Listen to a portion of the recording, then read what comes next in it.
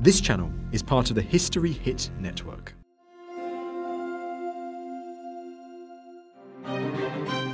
This is Abbey Dore Court, where 12 months ago Ruth Watson came to the aid of the derelict mansion. When I first came to Abbey Dore Court, the house was in a really dire state. But the problem was that Charis owned the property, but Clare, granddaughter, wanted to sort it out and to make something of it. Do you think your grandmother's got confidence in you? Sometimes I question it. I do not know those figures. I am Jack Spratt. I'm back at Abbey Dore Court to see whether anything did happen after the building work was finished. Is this house trading, and who's running it? And do you have authority, your grandchildren, or do you still have to run things past your grandma?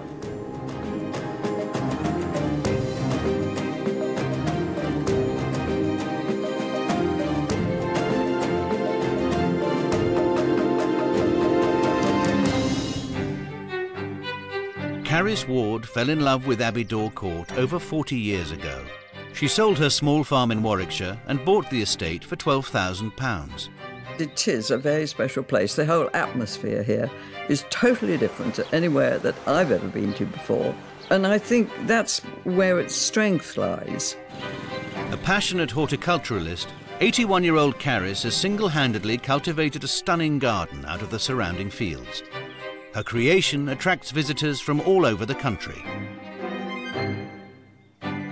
Charis brought up her 3 children in the main house. But 10 years ago, when the property became too much to manage, she moved out into a smaller cottage on the grounds. This is warm for a start. Having always lived in very cold houses, the feeling of being warm is quite surprising. Left empty and unloved, Abbey Dore Court is falling into disrepair. Houses can withstand anything. Houses will rise from the ashes if they're going to. Charis's granddaughter, Clare Sage, is passionate about Abbey Dore Court. She and siblings Hannah and Julian grew up with their parents in the old servants' quarters. Clare's parents now live away, but the siblings, all in their 20s, still live on the estate. But it's Clare who has a strong affinity with the house. I can't explain what it is about the house and living here that I can't bear to see it how it is and how it's falling apart. Clare still lives in the servants' quarters and works as a hospital administrator. But it's her dream to give up her job and devote herself to restoring the mansion to its former glory. My goal in life now is to make the house work and to make it a business and a home. Grandmother Charis insists she's happy to take a back seat. I don't really mind what happens to the house, as long as it doesn't intrude on the garden. I can't wait to back out, you know. But as head of the family, Charis very much oversees proceedings. And if Clare's to get her wish, she'll have to convince her grandmother that she's up to the job. We do differ, but we have discussions and some of the things she says I don't agree with, and some of the things I say she can't see that would work.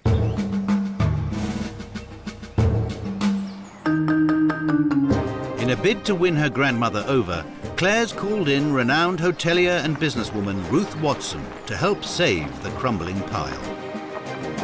Ruth's come to Herefordshire to meet Clare. She receives a warm welcome, albeit under a rather precarious porch. Hi there. Hello.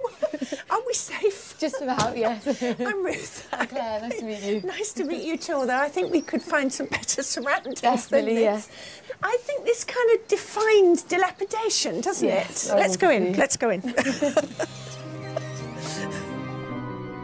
Ruth discovers that part of the house is already being redecorated and the ornate plaster mouldings restored. So, what's going on here, Claire? What are all these? We had a horrible water leak in the drawing room and the bedroom above. A mains pipe burst, so we had water just pouring through.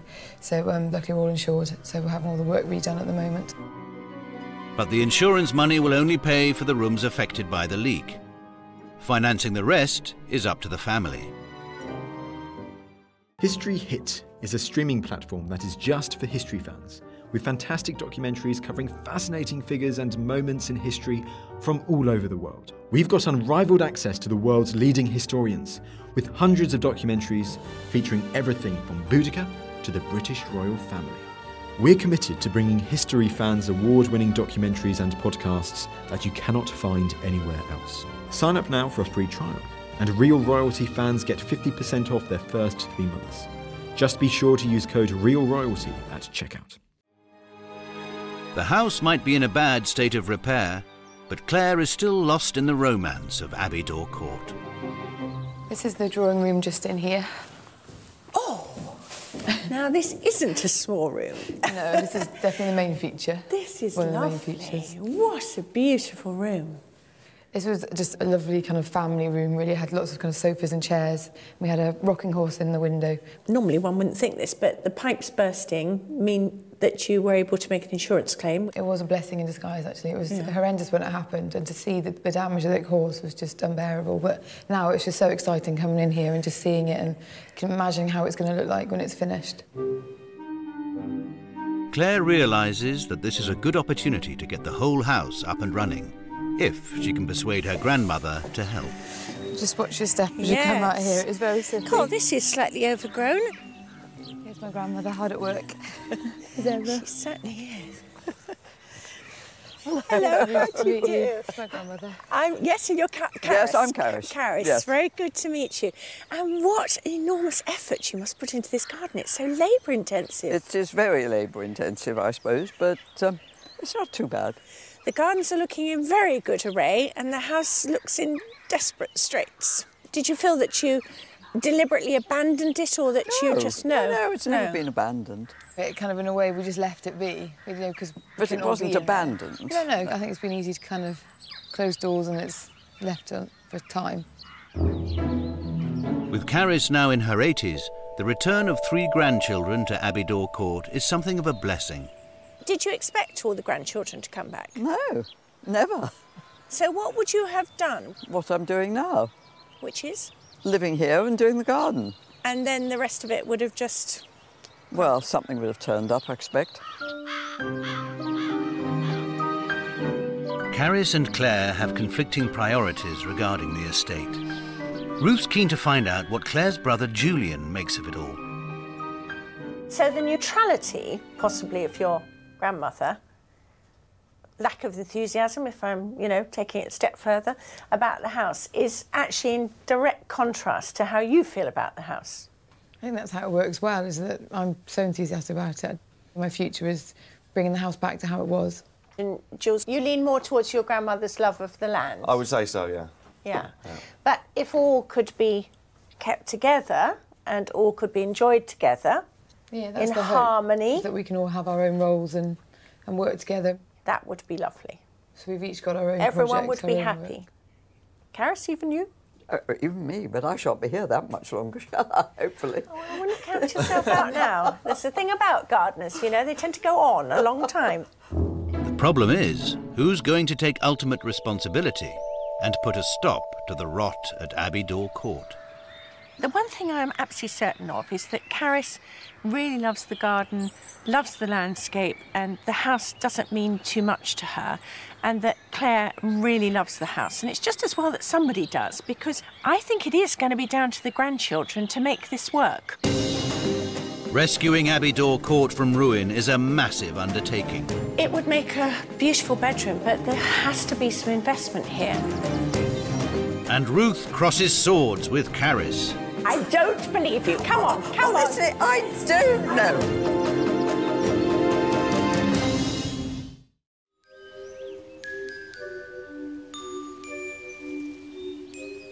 The history of Abbey Dore Court in Herefordshire stretches back to the 12th century, when it is said to have provided accommodation for the nearby Dore Abbey.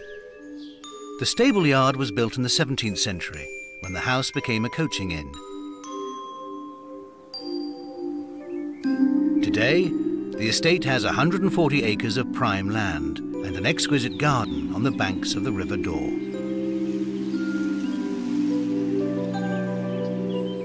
The centrepiece of the estate is this charming mansion. These grand rooms with their fine mouldings and handsome facade were added to the existing house in 1857. Clare Sage wants to see the deserted house restored and dreams of giving up her job to run it commercially. But she needs to convince her grandmother, Charis Ward, that she can manage a viable business here. Currently, the annual income is just £2,000, generated from opening the gardens for 5 months of the year and from the tea room. But it's not nearly enough if the house is to survive. Clare still lives in the old servants' quarters where she was brought up as a child. She's called on businesswoman Ruth Watson to help secure the house's future.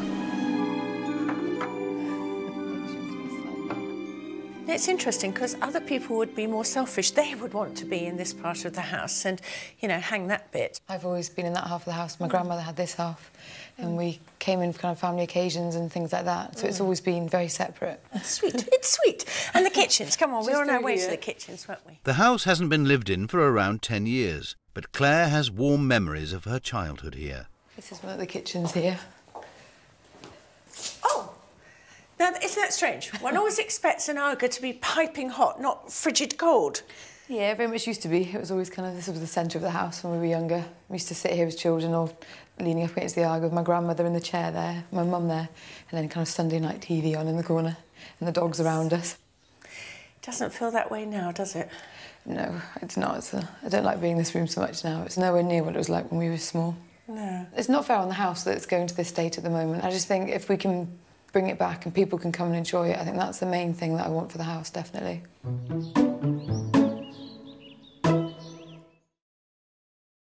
Clare has already started making some income by opening a tea room in the old stables. It's a very popular feature with visitors to her grandmother's garden. But even with these two revenues combined, it's not nearly enough to pay for the upkeep of the house. Ruth sets off on her own to find out what potential the rest of the estate has to offer. She starts in the menage, once used for exercising horses. It's the most fantastic space, and if you got rid of the tractors and logs and put them into one of the other outbuildings, how about this for an indoor market or a permanent retail space? I mean, it's such a waste not to be used. Ruth is also convinced that the house itself has money-making potential. In such a picture-perfect location, the property could make an ideal guest house. But it will take upwards of £150,000 to restore the mansion. You know, one thing about this house is there isn't a rotten view out of any window. It is so beautifully situated. But this room is above the drawing room, and it's where the damage occurred through the roof, and it's lost all its cornicing. It would make a beautiful bedroom, but there has to be some investment here. And my view is that while the whole of the house needs redoing, and certainly the upstairs bedrooms, you might as well go the whole hog and actually make, if not all the bedrooms en suite, at least a number of them. Because if this is going to trade in any capacity, it's got to look rather better than it does now.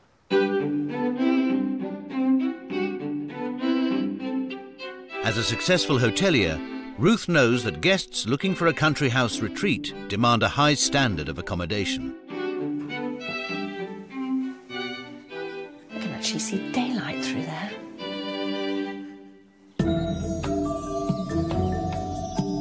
The county of Herefordshire is a popular tourist destination with a calendar full of annual festivals and events. It's home to the world-famous Hay on Wye Book Festival, which attracts 75,000 visitors every year. Accommodation during an event like this is in high demand. Ruth's on her way to the Old Vicarage, a local B&B that capitalises on such tourism. Like Abbey Dore, it was once dilapidated, but has been lovingly restored and turned into a successful B&B by Paul Gerard and John McCall. Hello. Hello. Welcome. I'm Paul. Hello, Paul. Hi. And Hello, I'm John. Nice John. to meet Hello, you. and I'm Ruth. And what a very handsome house you have. Yes. And staggering views. Staggering views and a staggering George Yeah. vicarage. Paul and John bought the house in 1997 for £240,000 and spent a further £150,000 lovingly restoring it. It's wonderful with the dual aspect. It's a really beautiful room. Yes, it's lovely, isn't it? Was it in a really parlour state, or...? It was very much unloved. Yeah. This room took 16 weeks of work, for example. Really? Yes. So a lot of investment in time and, dare I ask, money? Yes, just a little bit, but we didn't keep too close a tab if you wanted to remain sane. But was it tens of thousands to restore? Yes. Oh, must have been, yes. Something you love doing? Yes, you have to enjoy meeting people, you have to enjoy being with people. It is very hard work, but the rewards, financial and otherwise, are enormous. The old vicarage has fewer bedrooms than Abbey Dore Court. Rates are £100 per night, and with a high occupancy, it brings in enough money to support the business.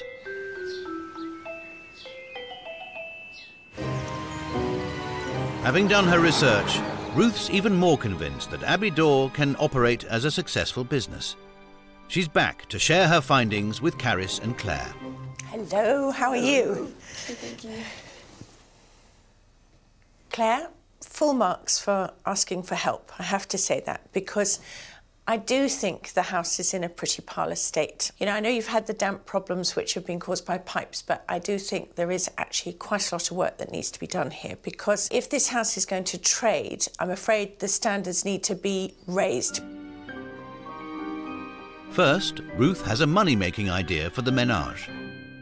If you could actually have a monthly event that wasn't just about produce, but was about everything to do with crafts, local craftspeople coming here, food producers for sure, but everything that anyone wanted to sell, because you've got that amazing space, the menage. The benefit for you is that you charge rent for the stalls. You get an uptrade because you've got the tea room there, and if you were to provide light lunches as well, so much the better. I think you should have a stall yourself, selling cakes and all the wonderful things people like to buy and go away and scoff. We've got plant sales already, so you can add to your plant sales. And of course, people can go into the gardens as well. Next, Ruth turns her attention to accommodation. With several B&Bs in the village, she's worked out that Abbey Dore Court could turn over around £60,000 a year, providing an income of at least £30,000. What I think the house could be turned into is a 5-bedroom, mostly ensuite guest house. With the place that I went to, they only have 3 bedrooms. They have fabulous views, but the house is no nicer than this, and the bedrooms are a lot smaller than these would be. They are charging £100 per night. They are about 85% occupancy full the year round, and they are making enough money for 2 people to live quite happily off the earnings and to keep investing back into the house. If you could see that your whole family, your grandchildren, would be able to live here, enjoy this house, this estate, this garden, and all get a living from it, is that something that you think that you might be prepared to do to help? Well, obviously, somehow or another, we've got to find money to do it. There's no doubt about that. What I do know is that there is a shortage of accommodation in Herefordshire, and that you do have the most extraordinary amount of happenings going on, from food and literary festivals to, you know, the place is teeming with events. It's just wonderful, and I don't think you'll have any problem filling. I really don't. I quite like the idea. Do you? Yeah. It's going to be the hardest for you. But if the family is to make a success of a business, they'll have to decide how they manage the project. How do you feel about merging with the others and, you know, everybody benefiting? I think we need to talk about that, Yes. definitely. Finally, Ruth leaves Clare with some homework. Now, before my next visit, I'd like to charge you with some activities. I think, Claire, you need to go and look at B&B to see how they do it. I think it would be very encouraging and inspirational. And I'd also like to see if we could do a trial of this internal farmers market stroke trading area in the menage. It's a brilliant space, and I think if you could set that up with stall holders coming to sell their wares, let's see how it works. I think it could be a real success. I really think that if this family all pulls together in the way that it can do, because you're all strong, determined, hard-working people, I think this is really attainable. The idea that Abbey Dore Court is sustainable, that the family can all live here together and the family can all prosper here. To make any change at Abbey Dore, Clare realises that her grandmother needs to be on board. The B&B idea is definitely something that's come up in the past, but I don't know, never really got... I think because my grandmother said, not really. We all just couldn't, well, no, that won't happen, let's move on to the next thing. But Ruth knows that to make a success here, The next generation needs to be given the opportunity. Although her grandmother didn't think she would like the idea of running a B&B, Clare actually said yes, she would love doing it. But there's a long way to go, because this family have now got to sit down and talk to each other about who does what. They've got to create some kind of proper strategy that will work long term.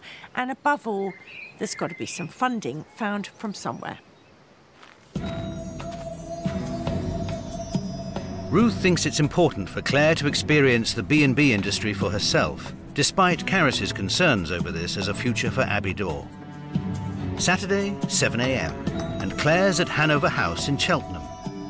It's a smaller property than Abbey Dore Court, but requires just as much work.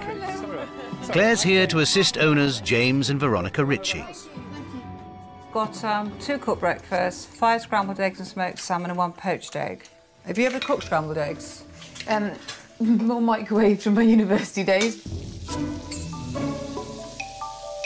tomatoes and mushrooms to go on.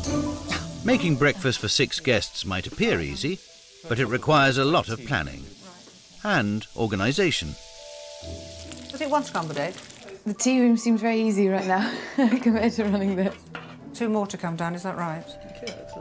We go. Thank you. It takes Veronica almost 4 hours to prepare, cook, serve and clear breakfast. And then it's time to move on to the bedrooms. Just check the teapot. All this has to be replenished, washed and brought back for the new guests. I'll do this, then you and Anna will strip the beds, remake them. How long does it take to do everything in the room? I would think you're looking at a good hour, easy. On top of this, there's cleaning, laundry and ironing. Even with help, this would be a full day's work for Clare at Abbey Dore. Just right. Appreciate it. Keep in touch. Thank you. Yeah, bye-bye. Bye now. Bye-bye. Sophie. Good girl. Clare's arduous shift has made her realise that working in the hospitality business is tough. Incredible experience, really enjoyed it. It was really good to come and done that and just to see how much work there really is, what their day is really. And then I'll take it back to the family and we'll go from there really.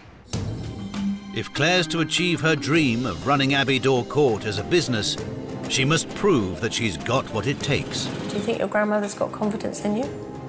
Sometimes I question it. But it's not going to be easy. She's the one that stirred it up and started it.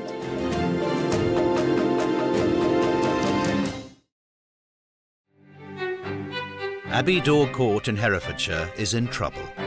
Clare Sage has drafted in Ruth Watson to save the family home from dereliction. I've lived here my whole life, 27 years. It's horrible to see something you love just deteriorate like that. But Ruth faces 2 obstacles. The house requires a massive cash injection and needs to earn its keep. It's Clare's ambition to run the house as a B&B, and successful hotelier Ruth thinks it's a concept that could work. But Clare's grandmother, Charis Ward, is less convinced. Well, from my point of view, I could think of nothing more ghastly, but I'm a bit worried about what Clare might be landed with.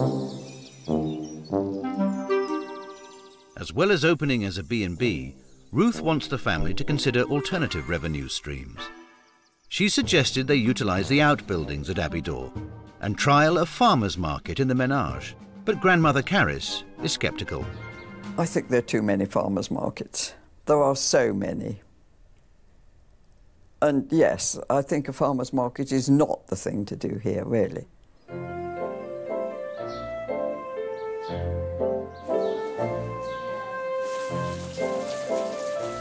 Clare's pulled out all the stops to arrange today's market, but there's one thing that she hasn't been able to organise. In view of the weather, I don't think it's going to go very well, and I think people will be put off from leaving their homes. And Charis remains lukewarm about the event. I really have no feelings about it. I mean, it'll either work or it won't. And we need some cutlery, napkins and all that on the tables, and all the crisps can come out now as well. Despite Clare's optimism, the bad weather means a poor turnout. Don't know how I feel. I'm just quite exhausted from it all. Yeah, learn things and learn for next time. After years of decay, it's finally dawned on the family that drastic action is required. Over the summer, they struggled to agree on a solution to Abbey Dore's predicament. They finally agree to pool their savings to raise the £150,000 needed to finance restoration. But as they procrastinate, the house continues to languish.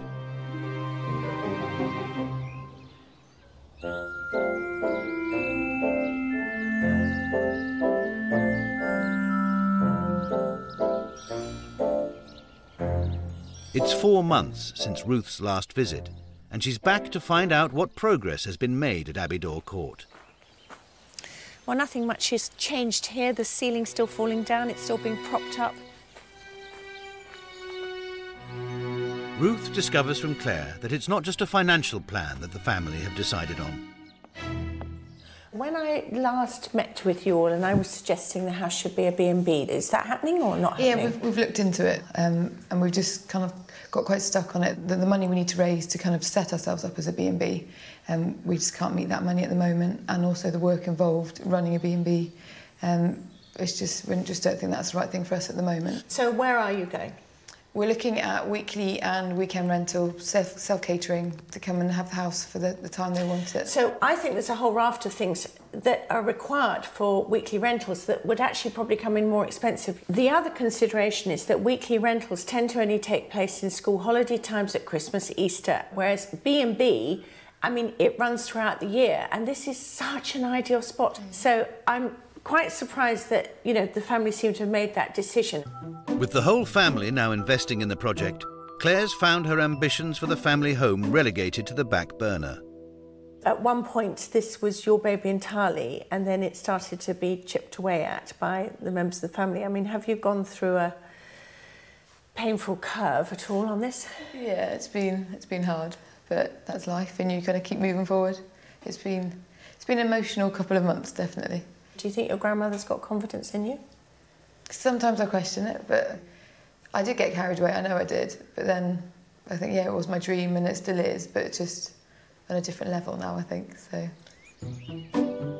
With a proposal to convert the house into a holiday let and Clare now out of the driving seat, Ruth wants to talk to Charis and get to the heart of the matter. Clare wanted things to happen, didn't she? I mean, yes, Clare was... she's the one that stirred it up and started it. So you never had any intention of letting her just come and do her own thing here? Clearly she couldn't have done it. No one person can do this on their own. I think it would be an absolute nightmare for her, with the tea room in the garden and a B&B.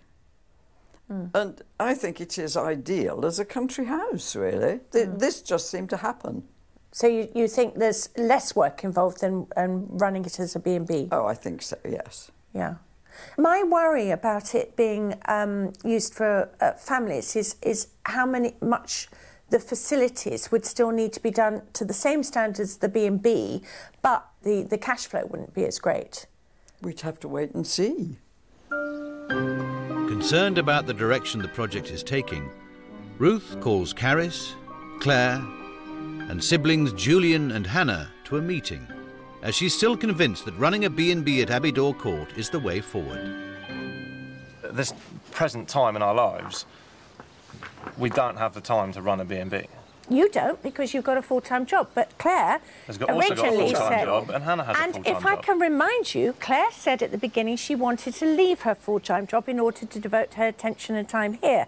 Now, if the remit has completely changed, and I suspect it has completely changed, I am superfluous to any decision-making here, and nobody's going to listen to a word I say. That is absolutely fine. That is completely your prerogative to do so, right? But I have completely wasted my time because I actually do know what I'm talking about when it comes to B&B, weddings, events, what have you. That is my business, has been it for 25 years. I actually do know what I'm talking about. Frustrated by the lack of progress, Ruth is beginning to wonder if the family will ever make any headway at Abbey Dore. Have you ever heard of a committee who actually come to a good decision?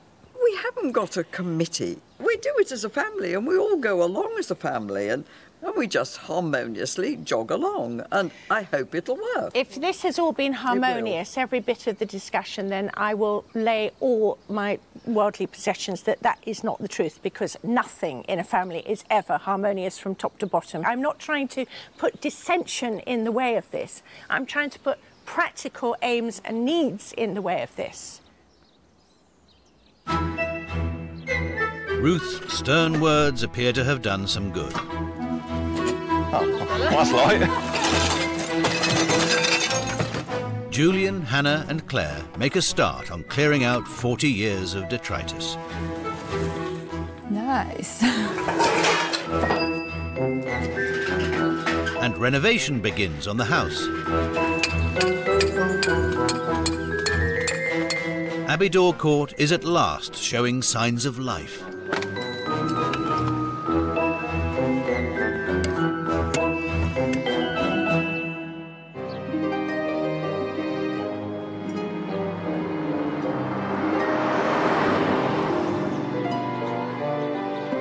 Four weeks later, and Ruth returns to Abbey Dore, and to visible signs of progress. The scaffolding is up, and the renovation has begun, starting at the top. With such an ambitious project underway, Ruth is keen to check with Charis that every detail has been thought through. Do you know how much this roof is going to cost? I don't like to think about it. We will... 30,000? I don't know. I've no idea. Have they not quoted? Sort of. What do you mean, sort of, Charis? You must We're know. a bit vague on anything, because things are sort of in with things, you know. Who is running the project? Good question. Well, I don't know, really. I think we all are at the moment, a bit. Yeah. Can we go and have a look round upstairs? Yes. Yeah? Yes, you can see the scaffolding from inside, then. I'd like to see more than that. Once the roof is watertight, plans are in hand to renovate the entire house. But with the family savings tied up in the scheme, Ruth's keen that they ensure a healthy return on their investment. Hundreds and hundreds of books. Good. So what are you planning on spending on restoring the house? As little as possible. And how little would that be, Charis? I just don't know. Charis, I do not know. If you do not know those figures, I am Jack Spratt. Honestly, I will be perfectly serious to you. I do not know. So when the builders came and said they were going to do the roof and things, they didn't give you a price? No, I don't think so. I don't believe you. Come on, come honestly, on. I don't know. I don't believe a word there. know. I don't believe a word I can't give you Charis, figures. I don't believe a word of it. I cannot give you figures because I am prerogative totally not sure of them. Don't ask me to believe it. I'm not sure of them. An exasperated Ruth goes to find Claire. She's invited holiday letting agent Clive Sykes to view the house to get an idea of what it could earn if let.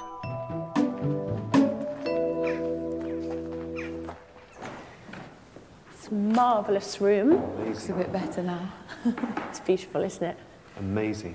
Oak floors. From a holiday perspective, this room, the most important thing, there needs to be seating for everyone who is effectively sleeping in the property. So if the property is sleeping 16, then there needs to be 16 comfy seats. Just through there, we've got the dining room and the kitchen. If you want to go through, I'll show you the rest of it. Great. Okay.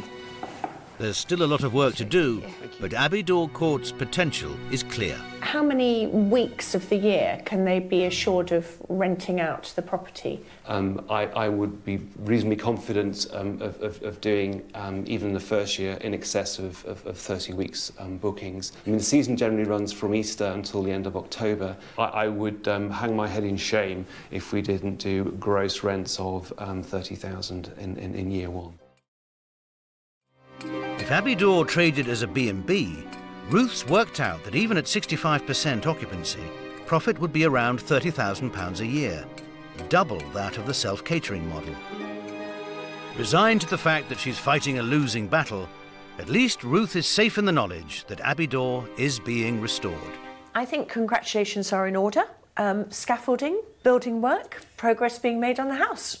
Claire, how have you found the process? Because for me, the biggest change is what's happened with you, because you were the one who asked me to come. You were the one who was all excited about getting the house restored, maybe having a B&B here, and you've kind of rather gone backwards, as it were, in coming forwards.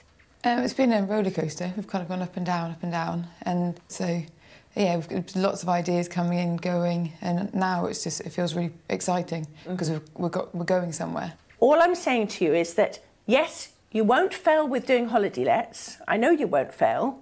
There will be money coming in and it will be lettable.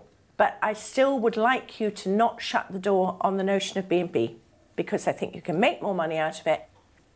Would you consider keeping the door open on that?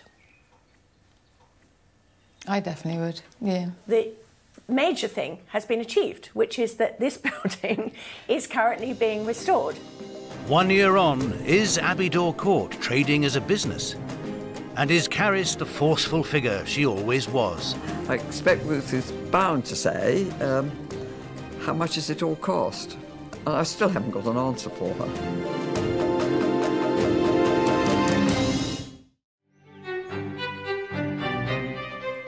When Ruth Watson was last at Abbey Dore Court in Herefordshire, the house was clad in scaffolding and undergoing extensive renovations. It's 12 months later, and the historic house is running as a successful self-catering holiday property. The family rejected Ruth's idea of turning the house into a B&B and followed their desires to let it out to paying guests for short-term rentals. Since opening in May, they've had 22 bookings and made a profit of £5,000, which they've reinvested into the business. Thank you very much. Okay, bye. Grandchildren Clare, Julian and Hannah take care of the day-to-day aspects of the new business. Clare oversees the bookings and the administration, while Julian is in charge of maintenance and Hannah the housekeeping. The house is now up and running. It's the home we all knew, but kind of the new, improved version. The whole place feels alive from the outside to the inside. It just looks amazing. It's how it was as I grew up, and I love that, I really do. The building work took 7 long months through the winter. The roof was taken off and replaced to ensure the building was watertight before each room was stripped back to its bones, replastered and decorated. Though the whole family were involved in the project, there was one person who took charge over the vast transformation. The house I really did look on in the winter as a job. It just had to be dealt with and finished, and the sooner we got to the end of it, the better. To finally have the house secure is a relief for everyone. No one more so, however, than 82-year-old Charis. As Ruth knows, I was quite happy to let it fall down. Well, as I say, I'm like the ancient mariner. The albatross has dropped from my neck. It's wonderful. Ruth is back at Abbey Dore for the weekend. Tomorrow she'll be reunited with Charis, but today she's meeting Clare and having a look around before this weekend's house guests arrive. It's going to be lovely to see Ruth. It'll be lovely to show her everything we've done that I think at some stages she never thought we'd get to. The first thing Ruth notices is the new porch. Look, what can I see? The porch is standing up on its own legs. It's amazing, isn't it? It's very different. And you've done a lot of work. New entrance. Yep, new entrance, so guests know where to come. So show me everything. The old hall wasn't welcoming, but now it's warm and inviting.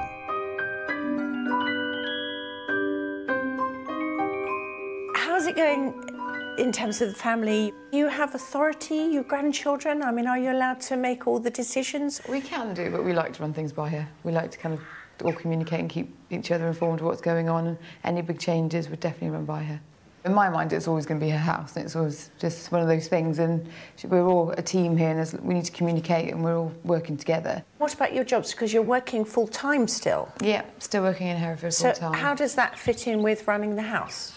Well, luckily, because it's kind of weekly rental or weekend rental, it's kind of 1 day a week that we need to be in here cleaning and changing, and then I do the booking, so I'm kind of evening work. You did have a desire at the outset to actually run this as a B&B and to give up your job.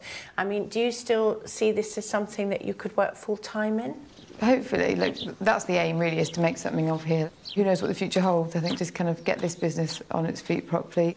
So, can I start seeing things? Yeah, I mean, come on through. The big living room was obviously a real Yeah, that's our key room now, so yeah, come on through and see it. Charis was project manager over the building works, and Clare was in charge of the interior design. Gosh. Yeah. Tell me about the sofas. They took a long time to come, but I'm quite pleased with them. Right. Finished the room. You sound like my grandmother. She doesn't like them very much. I think they're just totally inappropriate, Claire. I'm sorry. They might work OK in a loft, but I think it would have been much nicer to have had much more classical furniture, because you've got, you know, very fine pieces with the bookcase here and the grandfather clock, and you've got the grand piano over here, and personally, not my taste. Ruth advised Clare from the outset that holiday-let properties experience periods of low occupancy, whereas a B&B would provide more consistent business throughout the year. If in time to come, and I'm not just flogging my dead horse for the sake of it, if you did do B&B and, you know, you gave up your job to do it, I think you could get, it's the all year round trade I think you could get. But you're enjoying this? I am, yeah, really enjoying it. I love coming in here, I love seeing it, especially when it's just ready for guests to come in, when it's just perfect. And I'm very conscious you've got guests staying this weekend, yes, and we're running out of time, so I'm going to love and leave you. And can I have a little wander? Yeah, no, do, yeah. Ruth takes herself off to look upstairs. It costs £2,500 to hire Abbey Dore Court for a week in peak season. There are 6 big bedrooms which can accommodate up to 16 people. Ooh. Well, this is a big improvement, because I seem to remember there was a pane of glass missing over there. I'm not sure, but it does look hugely better. And what a fabulous room. I mean, you know, I'm nitpicking. I don't know why the carpet's on a diagonal, and I think they could have done better than going to an out-of-town warehouse to buy the bed. But it generally looks hugely improved. I mean, it looks like a house that is habitable. That's what we wanted.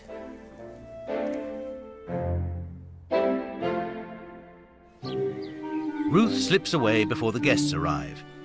Tomorrow she'll be back to see what they think of the house and to go head-to-head with Charis. I expect Ruth is bound to say, how much does it all cost? And I still haven't got an answer for her. I've got a bit of an answer. It's the next morning, and Abbey Dore is full of life with 16 guests who are making the most of every room. Ruth knows that positive guest feedback is critical for the success of an emerging accommodation business, so she's keen to know how this group have got on. Hi, guys. Hello. Actually, all girls. Hello. All girls in the kitchen. I can't believe I've just walked through the house. And the corridors and the hallways and up and down the stairs. It's great. It's lovely hearing the sound of people enjoying themselves. It's very good. Have you done a house let before, the families? Not all together. No, we've spoken about it, but this is the first time. But, yeah. And what about the price? Do you think it's fair or too cheap or too expensive? I think it's perfect. When there's 4 families here. How much is it costing per family? I think we worked out to about £400 a family. For the weekend? Yes. Yeah. So everything's going well? Fantastic. Yes. It's a great place for, you know, groups of friends or groups of families like as we are. Clearly, the house is a success. So Ruth is off to find Charis. The beautiful gardens at Abbey Dore are still open to the public and have been very popular over the summer season. Ruth finds Charis in her new headquarters, an old barn she had renovated at the same time as the main house, which has become the new entrance to the gardens. Look, this fantastic. Oh, well, my shed. It's your shed? My shed. It's your office, your sitting room, your planting room, your greenhouse. It's everything. It's brilliant. I love it. Shed. I love it. I have to say that I wish the interior design here had been translated into the house, because I don't like the sofas in the living room. Well, I was quite tactful about the sofas, but... Were you? Really? Yeah, yes, I was, for me, quite tactful. I didn't say what I thought. So do you feel now the house is off your shoulders, it's not your responsibility anymore, that you can enjoy the garden more? I think I can enjoy the garden with a clear conscience, put it that way. I look at it out of the kitchen window and think, you're nothing to do with me. Come and show me. The cost of renovating Abbey Dore was split between the grandchildren and Charis. Clare and her siblings took out a business loan of £35,000 to finance the interiors, whilst Charis paid for the external building work. Previously, Ruth and Charis almost came to blows over finances, and with all the demonstrable changes at the house, Ruth wonders if there's been a change in Charis.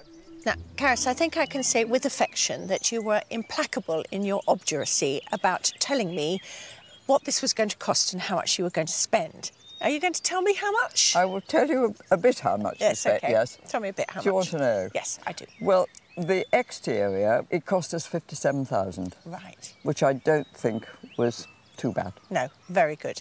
what's interesting for me is that the grandchildren still seem to feel that it's your house. Are they wrong to feel that way? Oh, totally. It's certainly not my house. I've barely been in it since it's been finished. No, I have no affinity with the house at all.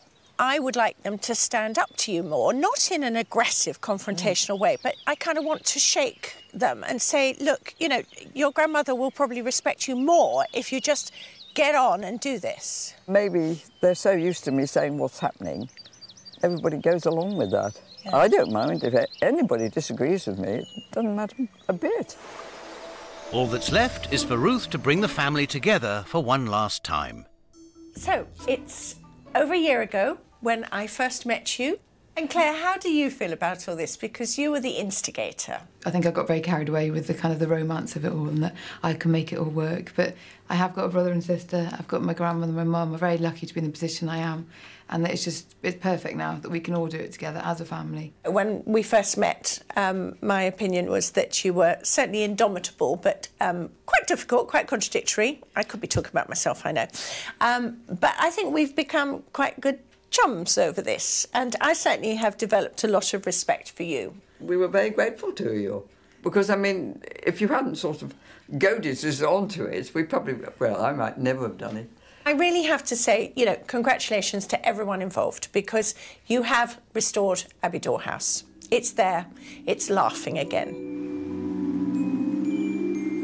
I have to give Charis and her family full credit for restoring Abbey Dore, but for all the changes that have been made to it, one thing hasn't, and that's that Charis is still the doyenne of this estate. And it's her, really, that has made this happen.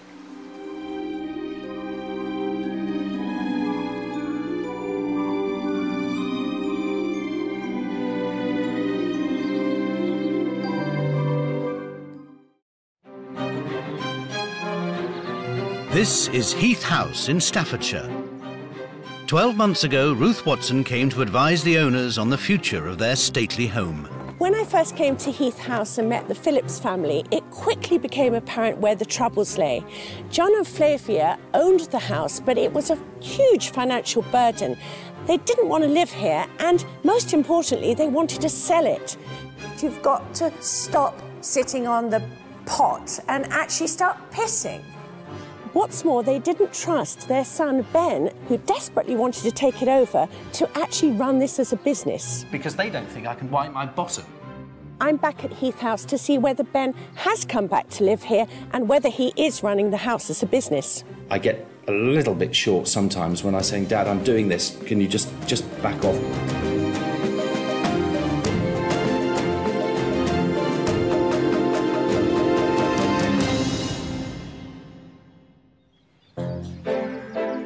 Heath House is a Grade 2 listed mansion, built in the Gothic style in the late 1830s. 11 years ago, John Phillips retired from the family business and was looking forward to a quiet life.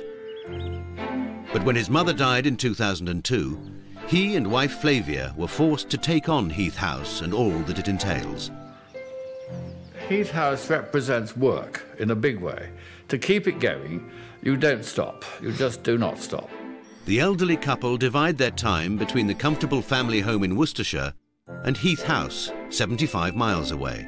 We don't live here full-time because in the winter it is extremely expensive to have the heating on. But with just one housekeeper and one gardener on site, most of the work tending the 480-acre estate, with its 22 lawns and countless rooms, falls to John and Flavia. Really, by your 70s, you think, well, let the next generation take over. The Phillips have two bachelor sons. 40-year-old Justin has no desire to take on the house, but Ben, 42, is keen to inherit. For very good reason, John is not convinced this is such a good idea. Everything that the family has had has been spent in large measure on this house and keeping it going. With this in mind, John and Flavia believe their only option is to sell up.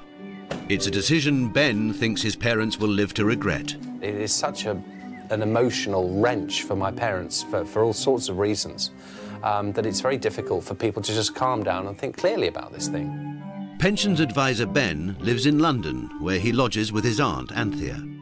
She knows the commitment that her sister Flavia has made to Heath House. Flavia didn't want this house in the first place.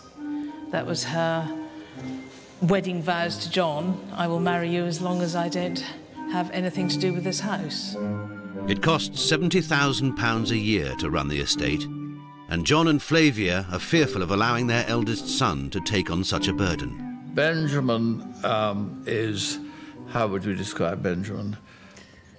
Cerebral. He's cerebral and not practical. He could have good organisational abilities. What, Benjamin? He could have. Struggling to keep the ancestral home going, the Phillips had no alternative but to put the house up for sale for £3.5 million.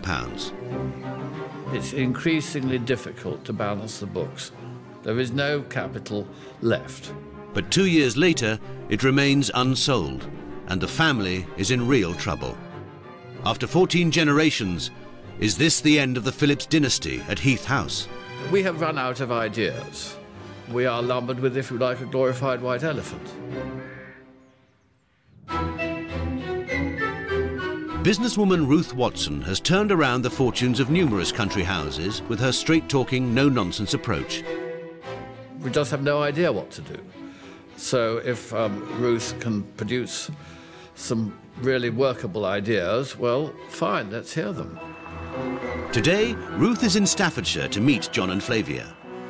Over the next few days, she'll try and come up with a plan to make the estate pay for itself.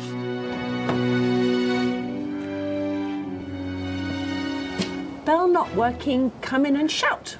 Okay. Hello?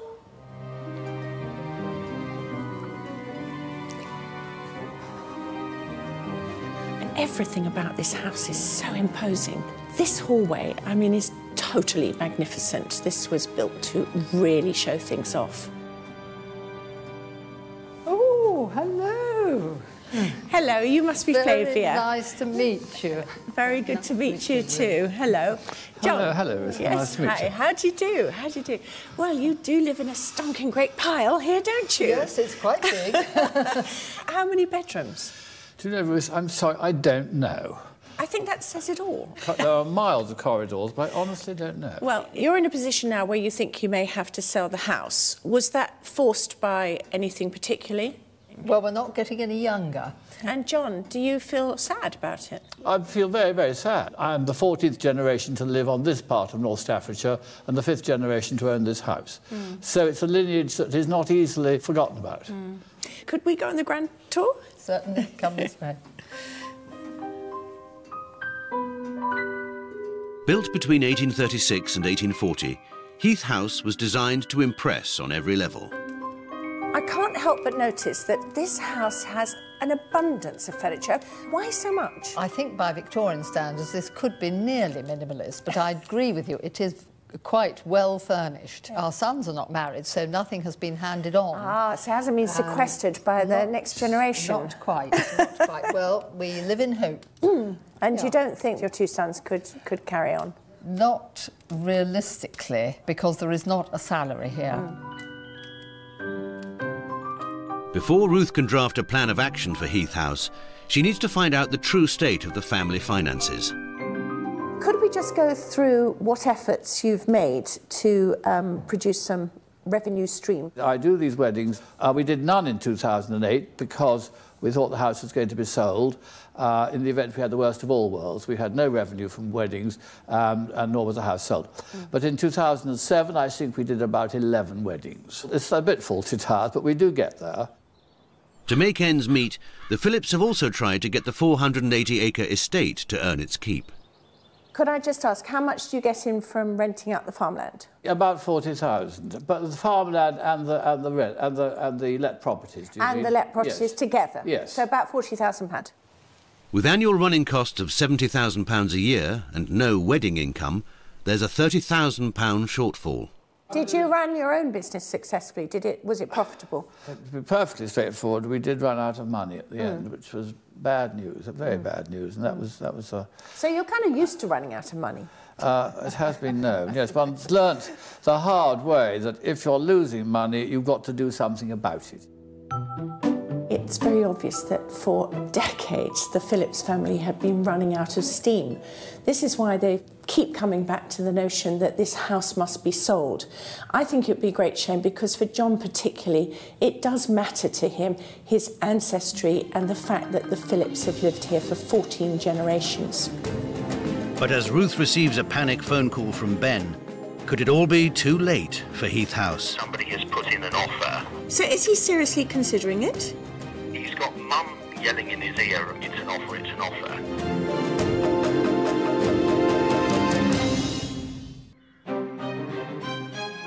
Heath House is the ancestral home of the Phillips family, who have lived on this site in North Staffordshire for 14 generations.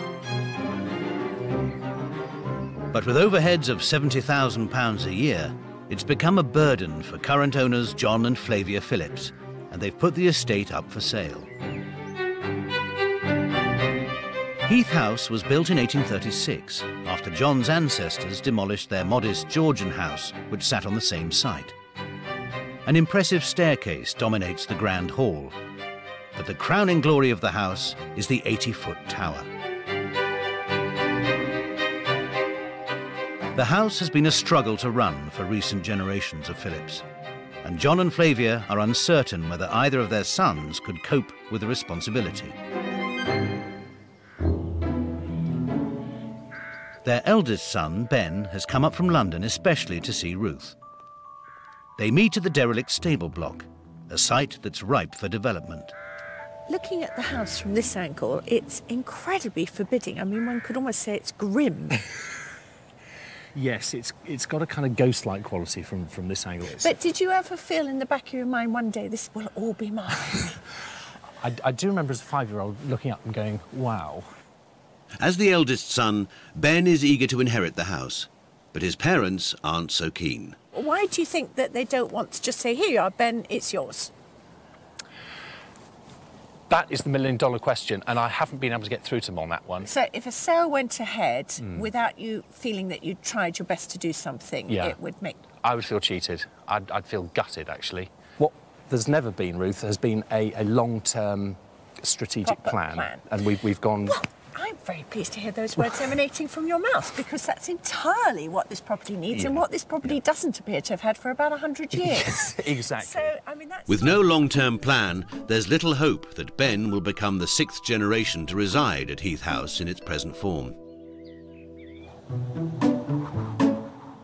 To provide an overview of the situation, John takes Ruth up the tower. Like his ancestors, he's extremely proud of it. Right, come along, Ruth.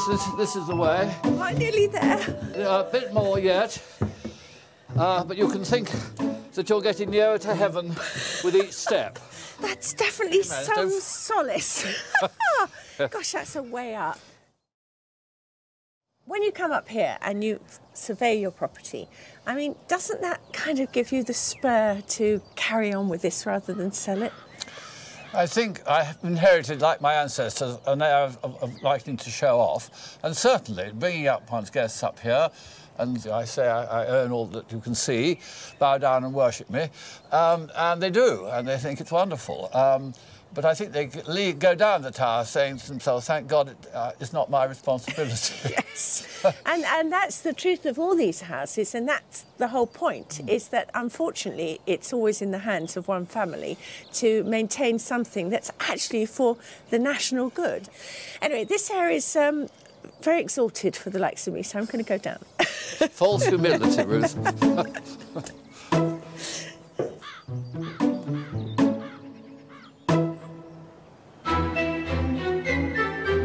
In a bid to find solutions to the Phillips financial problems, Ruth is on her way to Hardwick Hall, which is owned by the National Trust. It's an important historic property, which was built for the Countess of Shrewsbury in the late 1500s. The National Trust refurbished the old stable block and turned it into holiday-let properties. Ruth meets Richard Heap, assistant property manager, who shows her around. Oh, this is really attractive, isn't it? This is High Hazels, yes. Very nicely done. How many rooms in here? Sleeps 12, actually. Oh, my gosh. Like Heath House, Hardwick Hall is in prime tourist territory.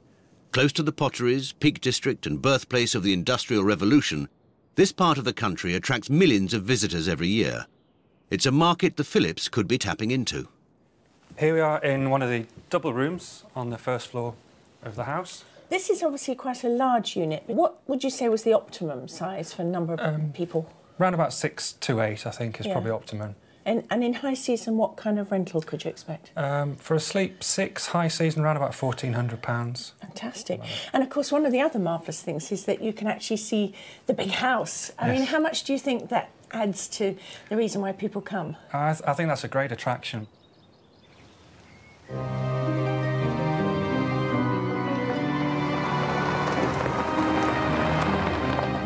Having done her research, Ruth has come up with a portfolio of ideas that could generate a healthy income for Heath House.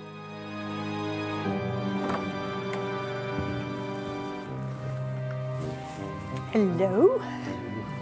But first, she needs to convince John Phillips that the estate can be lucrative and that selling needn't be an option. I know you have doubts about Ben inheriting, but you also feel very strongly that, you know, you are part of the Phillips line, your sons are as well, and that this house matters to you. But actually, you're the stumbling block. The estate costs £70,000 a year to run, but Ruth is convinced that the Phillips can achieve this by getting Heath House back in business. My solution to the problems are, first and foremost, that you take in hand the weddings in a way that you haven't done at the moment and really try and get some proper profit out of them. I think it could provide jolly good cash flow. I think this is something Ben could easily do while he still holds down his position in the city. That could produce an income of 50, 60, 70, 80,000 a year if it's done properly. After her visit to Hardwick Hall, Ruth has also come up with a financial solution that could secure the future of Heath House for generations to come. When it comes to a longer-term, bigger project, I think that the stable buildings would make fantastic holiday lets. I think you could be looking at 100,000 a year cash flow there as well. This has been gone into in some considerable depth already, and my estate agents, if you like, have poured buckets of cold water on the whole concept, saying because it's going to cost a hell of a lot and you're not going to derive sufficient income to cover it, to cover the expenditure. Can I just finish, please? Sorry. The cost of turning those stables into, let's for argument's sake, say office accommodation for the moment, it has generally been said that it would not cover the costs, that it would be... But I'm not suggesting office accommodation. No, I think it's a not, stupid idea, because where are you going to get people to come and, you know, carry out business here? I mean, that's madness. OK, fine. If the bank were to see a proper plan for this house, I think you would get some fundings from the bank, enough to do the stables. But before considering any of Ruth's solutions, the Phillips need to resolve a crucial dilemma. Make a go of Heath House or sell up? Normally, I ask people to do a certain amount of work before my next visit. In your case, I think the biggest thing has got to be a decision. And I think you have actually, perhaps with Justin as well, you actually have just got to sit round a table, lock yourselves in, and work out what you're going to do. Yes, quite fine. Yes, I mean, there's no argument. I'm sorry it's not music to your ears, John. Well, but, you know, well, I've battled all my life. And after a while, you get... You lose steam. Well, you just, for God's sake, let's have a bit of peace. If I give you no other piece of advice, it's that you've got to stop sitting on the pot and actually start pissing. What a graphic description. Fine. It was good. It is like having a good internal flush out, and you feel better for it. I think it could be tremendously exciting and very liberating, and might be the making of me. It is an opportunity to let Benjamin start to fly. I could be the hero that Heath House needs. Providing that we don't get a really good offer.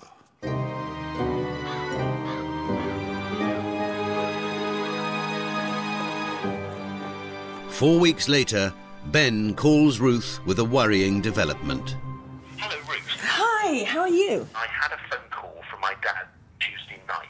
Somebody has put in an offer Right. on the property for 2.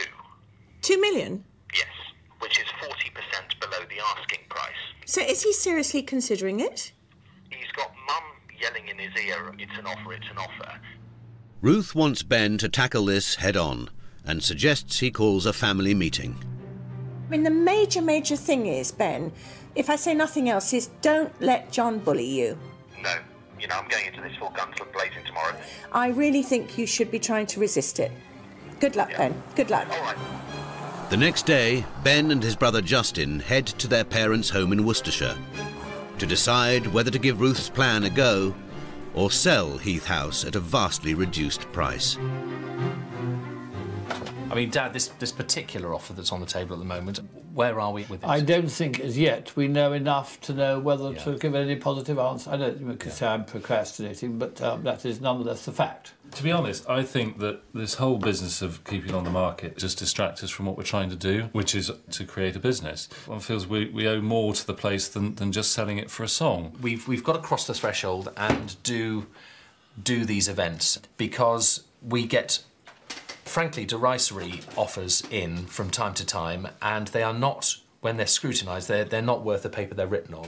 We'd achieve more in 2 years by doing this than we would by twiddling our thumbs away from this whole thing is going to take a long time. The days of talking, we've had 7 years of it, and it's got to stop.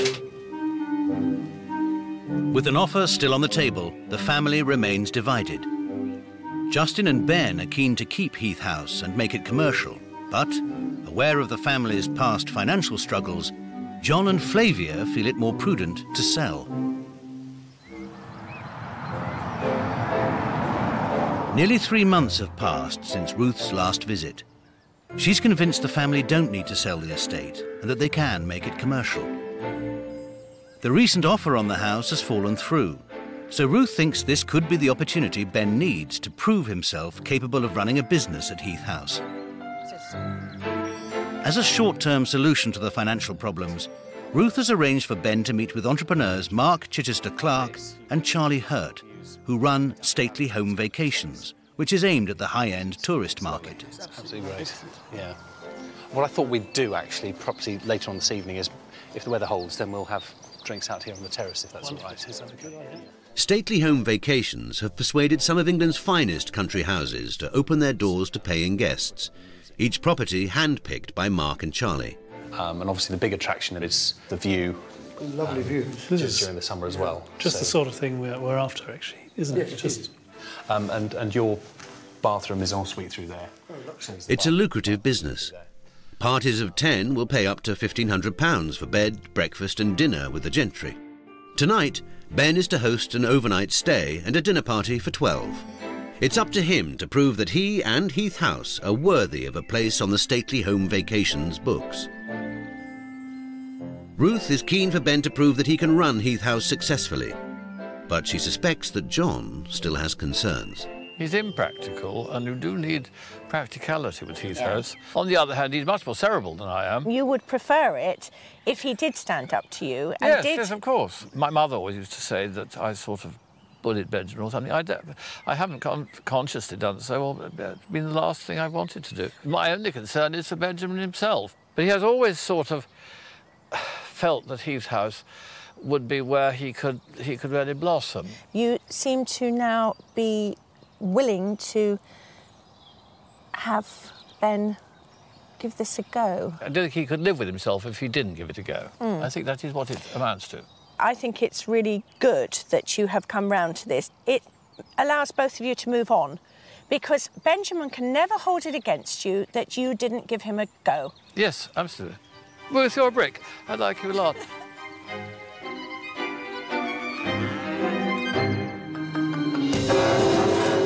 With a green light from his father, the future of Heath House is now in Ben's hands. But is he fully equipped for the challenges that lie ahead? This table's laid. Whoa, no. Who's opening the champagne? Whoa. Have you ever held a party before? This is the sort of thing that happens, I suppose.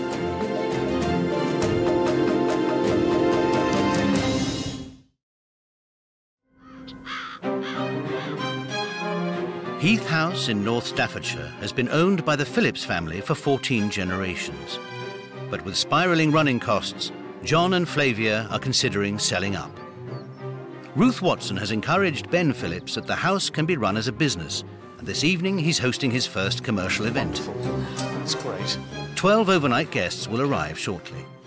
Stately Home Vacations' Dawn Rudd helps Ben as the last-minute touches are made. Most of the guests have arrived, and it's time for drinks on the terrace. But nothing seems to be happening. Ruth is worried. I'm slightly concerned because all the guests should have arrived, Right. and I don't think they all have. Yeah. All the other things, tables laid. Yeah. And wine. Who's opening the champagne? Right. Have you ever held a party before? Forgive me, because I thought Dawn was coordinating it, and there's been a lack of communication as to who's doing what. Right. Do you think you ought to be asking Dawn who is doing what? Yes, Yeah? absolutely. We need to fill those gaps. OK, all right. You go talk with Dawn. Ben discusses a plan of action with the Stately Home Vacations team. First of all, get a drink up Yes, and running, absolutely. and obviously find out where the guests are. Give them another 20 minutes. Yeah, I mean... You sort out drinks and... Right, the champagne is in the fridge? Champagne's in the fridge. Right. There's orange juice on the side. OK. Well, we can put the sort of few things in motion and hopefully they might turn up. Right. Okay. Should we go up through here? Absolutely. Ben eventually gets the champagne flowing. I am. Let me top that glass, because the tide seems to have gone out. But 2 guests are still missing, and dinner is due to be served in half an hour. So are we still missing people? We're still missing 2 guests. We got the champagne lined up and the flutes and everything else. Right, yeah. Cat I think you eldest, need to talk to the cook. Right. Find out how they're doing, because there needs to be a point where you actually say these people aren't going to arrive. Right, OK. A decision has to be made. Mark Ben, now. this is a small decision, Right, but okay. it's one you need to make. Right, OK. Eventually, the missing guests arrive, Hi. just in time for dinner. Timothy and Caroline, is it? Yes. Hello, hi, Yeah, Ben hello. Phillips. Very Hello. nice to meet you. Hello. Hello. You too. Hello. This is Dawn. Hello, yeah, do come on in.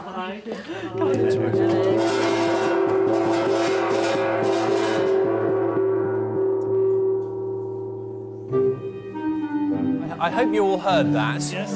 Dinner is now served.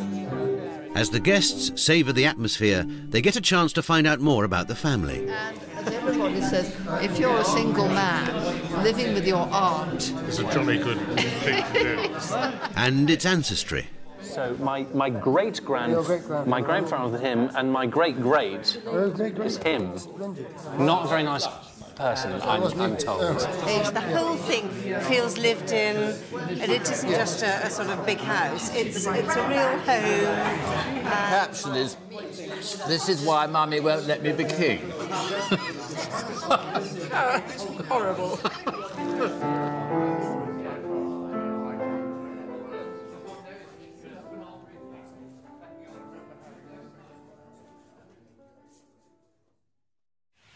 The next morning and the guests tuck into breakfast. If the Phillips hosted just 2 of these events a month, they could increase their annual turnover by £36,000. But has Ben done enough to impress the experts, Mark and Charlie? I thought the family were fantastic hosts. They made an effort to get to know everybody, and that's incredibly important. I think Americans would love it. We would certainly want to use it. Heath House and Ben have made the grade, and it's prompted John to make a significant decision that could see Ben permanently take on the estate. The house is coming off the market, so Benjamin does have a clear run. One must be positive that things do work out. And who knows what, even Miss Wright might turn up. Benjamin can't really get out of now being in the hot seat. With the estate firmly off the market, Ben is determined to prove to his parents that he's up for the challenge. He aims to employ a company to run events, but today he's hosting his first wedding reception, the first at Heath House for 18 months. The pressure's on. Ruth estimates that weddings alone could rake in around £80,000 a year, enough to run the whole estate. To help out, Ben's drafted in Aunt Anthea, his London landlady. Whoa. Whoa. Hang on to the wall. Yeah, thanks.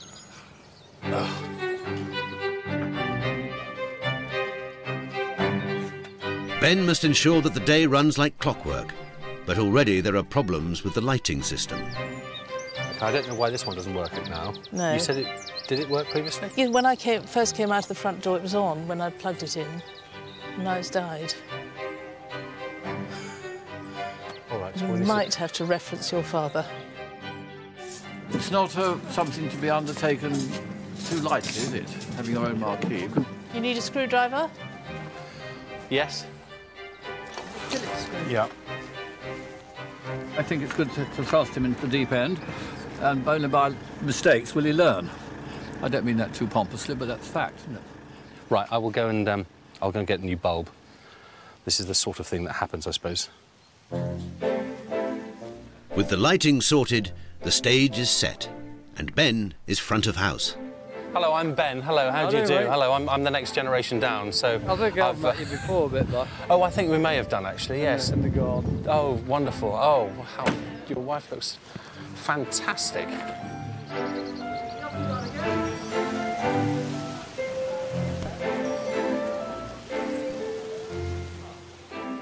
Ben might be running proceedings, but John has plenty of wisdom to hand down to his son. Now, you could produce the odd cushion, just those sorts of little things, but I know they're bloody uncomfortable, those chairs. Now, go forth, Ben. What, meet and greet? Yes. Yeah.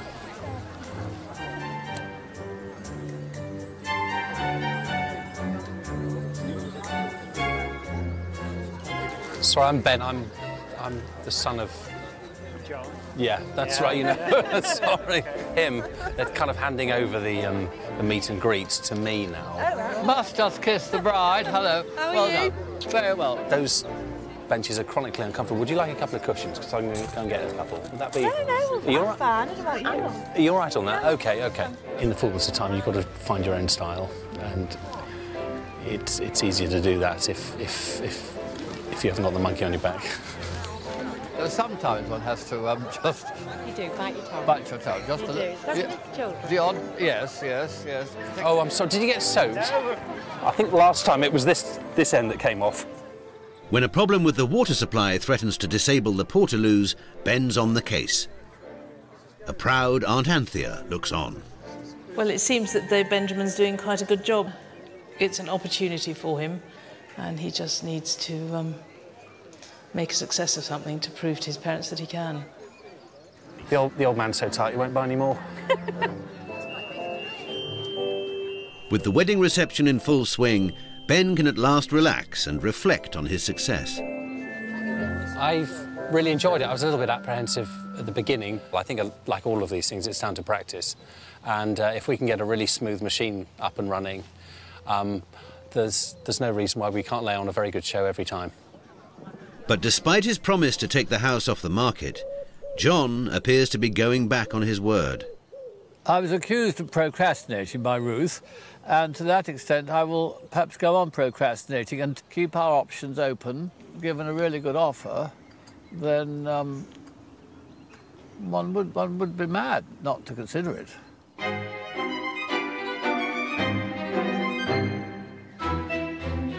With the wedding a success, Ben has proved he's got what it takes to run the ancestral home as a commercial concern. But convincing his parents seems to be a much harder task, as they consider another offer on the property.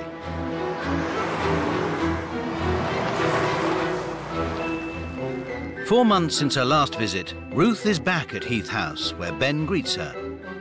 In his attempt to make the house a commercial venture, he's created a family archive which will appeal to visitors. Ruth wonders if this effort has satisfied his parents' doubts.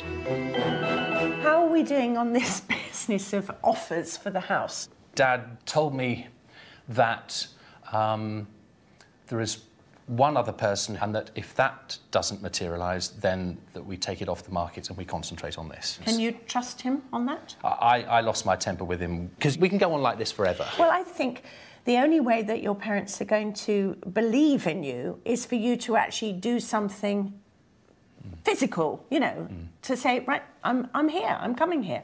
My plan is to move up here in the spring of next year. Well, I think you need to declare that. It is a nightmare, parents and children, and you need an intermediary because they don't think I can wipe my bottom. Impressed with Ben's newfound confidence, Ruth calls the family, including brother Justin, to a meeting to resolve the matter once and for all. The problem really is that, John, to date, Ben is not really getting the support from you because you keep looking at offers for the house. So, in effect, this actually isn't a problem about how to raise money, because I think that's really quite easy. I don't entirely agree with you. To date, we have only got 2 bookings for next year. That is all we've got. But the reason for that is because there's always this caveat about, is the house actually going to be in your ownership? And while that situation pertains, it's never going to go full thrust. I find it quite baffling that you wouldn't give Ben that opportunity, even if you think he's going to fail, because the jeopardy is so small in comparison with the opportunity. I mean, in the future, Justin, I mean, would you want to come and live here? It'd be fantastic to see the place, you know, operating as a successful business. Of course it would be. In terms of the immediate plans, I mean, Benjamin is centre stage here. If we're going to put all our eggs into Benjamin's basket, we do want to feel comfortable that Benjamin has got the necessary training and ability to handle it. Because you don't trust that he can do it. No, my point that is, hasn't been said. Well, I think it's very evident, because otherwise you'd just be saying, get on with it. We need clarity and focus here, away from the distractions of possible interested buyers, because that just makes me feel crap, to be honest. Because I think, well, am I investing in here or am I not? You know. Nobody is answering the question that I really want to know. What is the harm in giving it a try? There is no harm. So no, fine. Let's let Benjamin have a clear run at it. And I think, you know, Ben, you have got to show the gumption to do this. Could we have agreement that as long as Ben is living here, he gets till the end of 2011 to prove what he can do? Fine, OK. Going to hold you to it, John? With agreement at last within the Phillips family, Ruth has one other point to make. The only last thing that Ben's got to do, of course, is procreate somehow. Well, I'm quite glad I haven't got that burden as well as this at the moment. Do you know what I mean? 1 year on, has John stuck to his word and kept Heath House off the market? Well, it was never high on my list of priorities. Oh, rubbish! Yes, it was. No, rubbish you. I am not going to accept that. Ruth, be quiet, please, listen.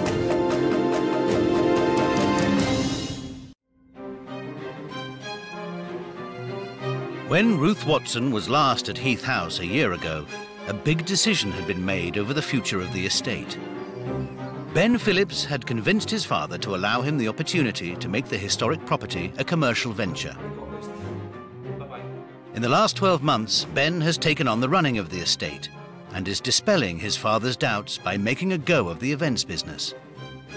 As I grow into the role, Dad can see that I'm actually, you know, okay, actually, and I can stand on my own 2 feet and I can do quite a lot, but I think he's been encouraged by what I've done so far. You know, it gives me a lot of confidence as well. As Ruth suggested, Heath House is now thriving as a wedding venue. Andrew, hi. Welcome to Heath House. Can I put you in very... Ben works with an events company which takes care of the intricate planning for the potential brides. Is clear, obviously, most of the furniture out. Piano stays, and you can have somebody playing the piano. Ben's also been promoting guided historical tours of the house. John and Flavia seem impressed with his efforts so far.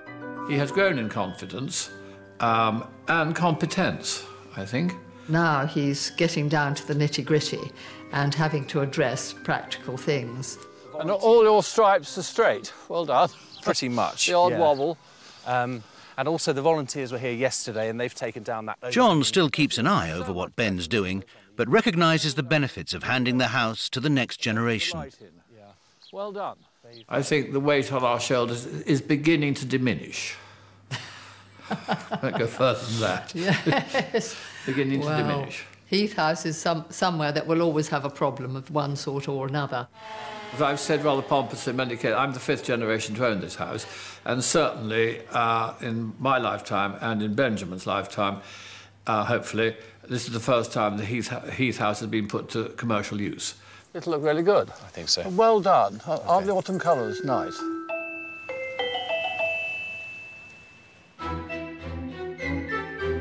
Ruth is back at Heath House, a year since she last visited the Phillips family.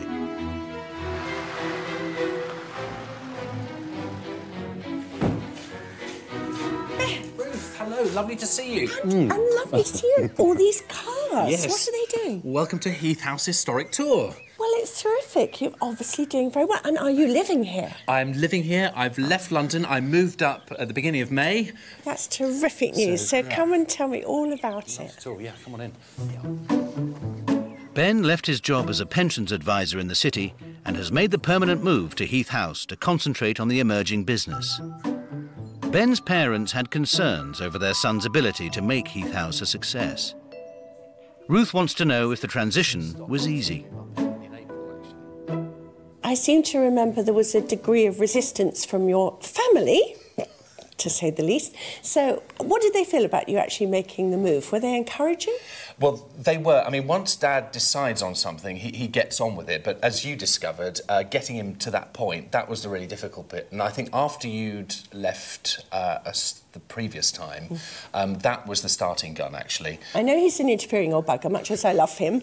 So is he truly leaving you to crack on with this and just giving you help and advice when you ask for it? Or is he actually still trying to rule the roost? It's a moving relationship a little bit. I think he will leave me alone. He'd like to leave me alone as long as he's confident that business is coming in and that we've got bookings in the calendar. I get a little bit short sometimes when I'm saying, Dad, I'm doing this. Can you just back off while I finish this and then I'll get on to the next thing. And it's not going to work against you in as much as the better you make the house, the more vibrant, the more people are here, the more he's going to actually wish perhaps he'd done it rather than you. I hope not. If he does, well, we shall tell him where to go because, you know, it is, you know, in the end, it is about a business. It is about generating cash. It is about doing the 101 things that we all want to do. And, you know, if we are too busy for him to come up here because we've got functions on, well, that's absolutely what it's about, you know. Misfortune hit the family when, earlier in the year, Ben's mother Flavia fell ill. It now seems that Ben's presence at Heath House is all the more vital. She had a stroke back in the summer. Oh, my goodness. Yeah, and that came out of the blue. Yeah. You know, she and Dad have been belting up and down here twice a week at least, and... Is she all right? She's fine now, yes, and she's making a really good recovery. So she is going to ration the number of times she comes up here. Right. Well, it seems to me obvious that with your mother indisposed, and I'm glad to hear she's on the mend, that it makes it more necessary for you to be here, for a member of the Phillips family to be taking this forward, doesn't it? Absolutely. I think I'm the last line of defence, as it were, and that's fine by me. But with all the hard work, Ben's not been able to turn his attention to his private life. What are we doing about getting a woman, a bride? Oh, dear, right, OK. Day to day, during the week at the moment, I've got an awful lot on, and I've just got to bed that down. Well, then bed somebody else down straight afterwards. Okay. I'm very conscious, Ben, that this tour is all the people are gathering, aren't they? Yeah, we're about to kick off. Right, and you're instrumental in this. I am, yes. So Dad's going to say a few words, and then I'm kicking off. OK. Thanks. Built in 1836 to 1840 by my great-great-grandfather. It was built largely to show off. I think that's the only reason why they wanted to show off. And in more recent times, it's obviously become necessary to commercialise the house. And so Benjamin has taken on the onus of running Heath House and commercialising it. And as you know, we do weddings and anything else that will perhaps make the odd bob or two. Right, so if you'd like to follow me, we'll go off. We'll start. Heath House is open throughout May and on bank holiday weekends. At a cost of £8.50, visitors are shown round the house by Ben, John or Neil Hatfield, a Phillips family archivist. John died, he got married late in life. He died without any children, and so the line then passed to his nephew. We always want to keep Heath House as a family home and to keep that family feel, and that's the feedback we get from visitors who come round, that it doesn't feel like a museum. What's so remarkable is that on my last visit here, Ben was so insecure. He was trying to handle a dinner party. being very bumbling about it. But now he's in full control. This is a man who not only knows his stuff about the family history, he's so confident about it. He just feels at home, and that's exactly how it should be. Money raised from the tours and the weddings is being put aside for restoration of other parts of the estate, such as the stable block, which is still derelict. Impressed with Ben's newfound confidence, Ruth wants to know how John and Flavia feel. Hello. Hi. It's very good to see you both. And Flavia, you're looking marvellous, but I hear you haven't actually been at all well. It was very unfortunate. I did suffer 2 strokes and a heart attack in the middle of August, which was extremely unfortunate. Touch wood, cross fingers. I hope I'm on the mend. Yes, well, as I say, you're looking terrific. How do you feel about Ben being in charge? Do you think he's doing a good job? Excellent. We're thrilled. Ben was doing very well. London was not the right place for him, and whereas here is. Do you now feel that a burden has been lifted? Can you sleep more easily now? Yes, I think so. Definitely, because if he wasn't here, we would still have it lock, stock and barrel, and 2 houses, and my stroke would not be a joy. Yes, I mean, we would have been up the creek without a paddle if Benjamin wasn't here. How on earth would we cope? Do you actually feel that you would like him to take over? Oh, yes. We're 2 galloping horses neck and neck. I've gradually felt the mantle of Elijah going to Elisha. So, yes, in bit by bit, it happens, but not all at once. I mean, I can contribute quite a lot still and intend to do so, because I think it would be for Benjamin's benefit in the end. Far from which I'm jolly fond of Heath House, and you can't just cut it off like being married to an old girlfriend. You don't sort of, you can't cut off like that. One of the most difficult situations Ruth faced when she first came to Heath House was convincing John not to sell the ancestral home. With Ben beginning to prove he can run the house commercially, has the threat of a sale finally disappeared? Do you still have any plans for selling this house, which was, of course, high on your list of priorities, John? Well, it was never high on my list of priorities. Oh, rubbish. Yes, it was. No, rubbish you. I am not going to accept that. Ruth, be quiet, please. I certainly never wanted to sell the house, no. But it seemed to be the only option that was left open to us until you came brightly along and said what you said, and you said all sorts of things, didn't you? And I think that was a turning point, the fulcrum of the whole thing. And we withdrew it off the market, as you well know, and it is certainly not on the agenda to be sold now. With Ruth's help, the future of Heath House is secured. This is a family home, and we want to keep it a family home, and we want to develop it as a working estate. I am pleased that Heath House was not sold. I never wanted it to be sold. All that's left is to say goodbye. I'm so delighted that the house is still in the Phillips family. And I really wish you well. I think you've done a fantastic job, both of you. And I just hope that Heath House stays in the Phillips family for eons to come. I'm sure it will.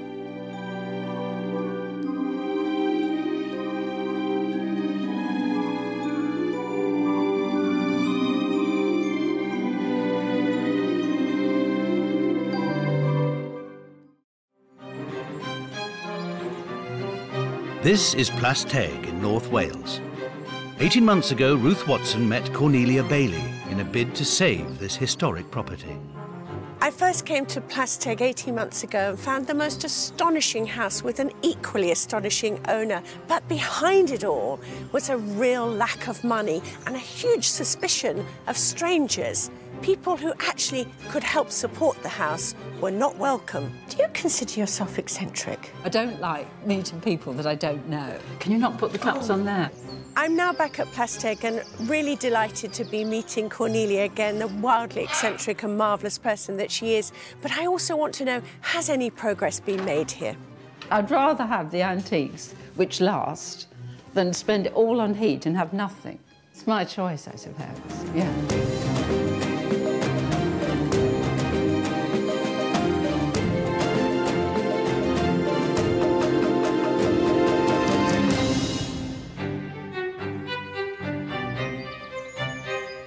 In 1986, Place Teague was empty and on the verge of collapse.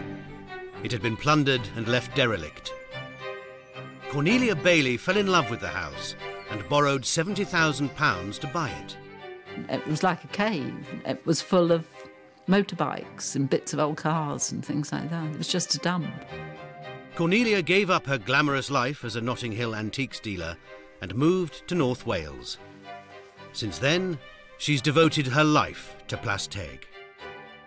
She has restored the house and dressed it with antiques, reproduction paintings and hand-stitched upholstery. But her devotion has come at a cost. Cut off from her old life, she now inhabits the 30,000 square feet of Place Teague alone. In general, I don't see many people. Sometimes I go the entire week. It's a real problem. Cornelia opens the house to visitors for just 3 hours a week on Sunday afternoons and to ghost hunters on occasional nights. I don't meet the people or anything. It's too boring to be asked the same question by every single person. So I keep out of the way. I don't like people very much. But the house costs £30,000 a year to run, and with so few visitors, it makes a massive loss.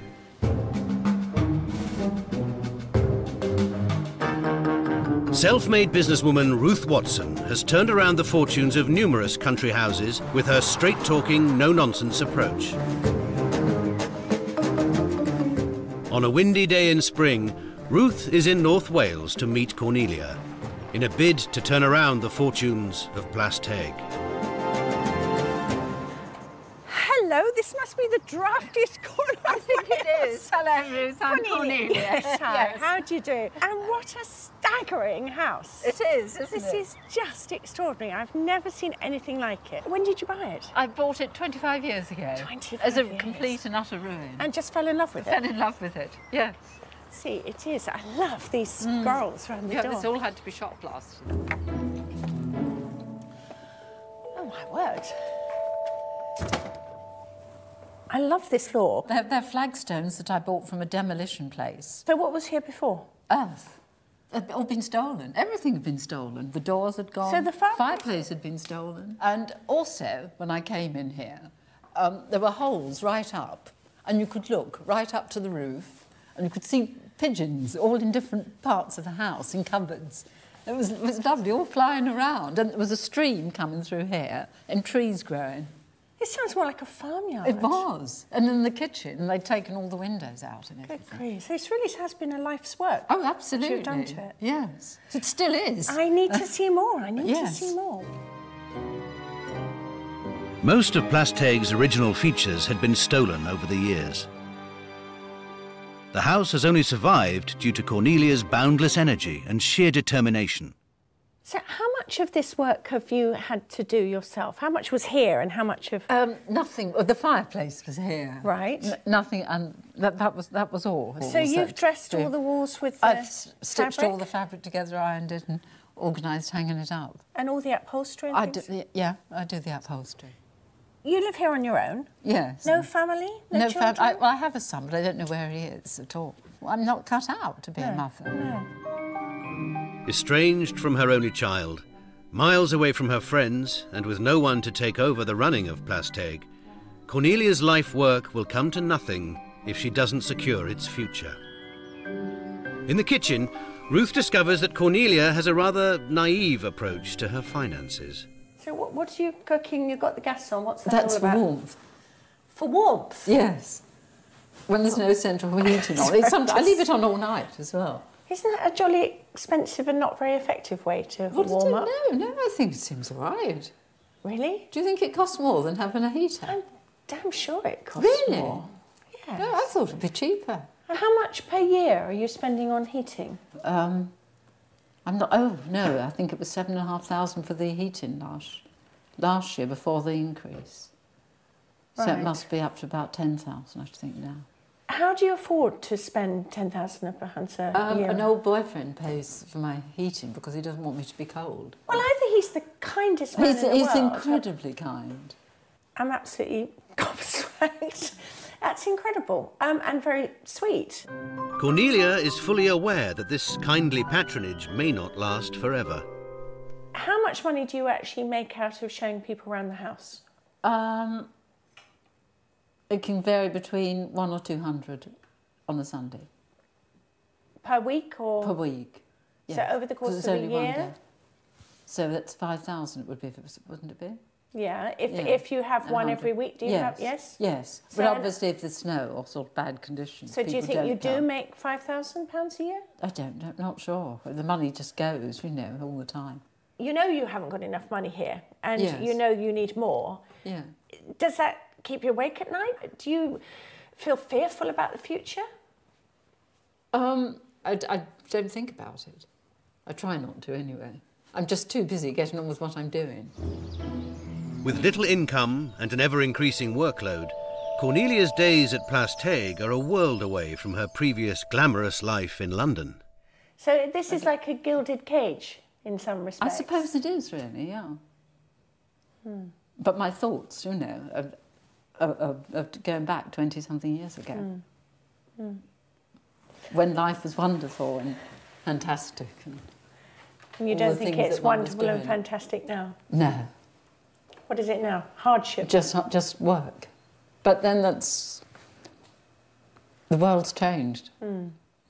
Alone with her memories, Cornelia is trapped by the burden of Plastheg. To break free from her isolation, she needs help, physical and financial.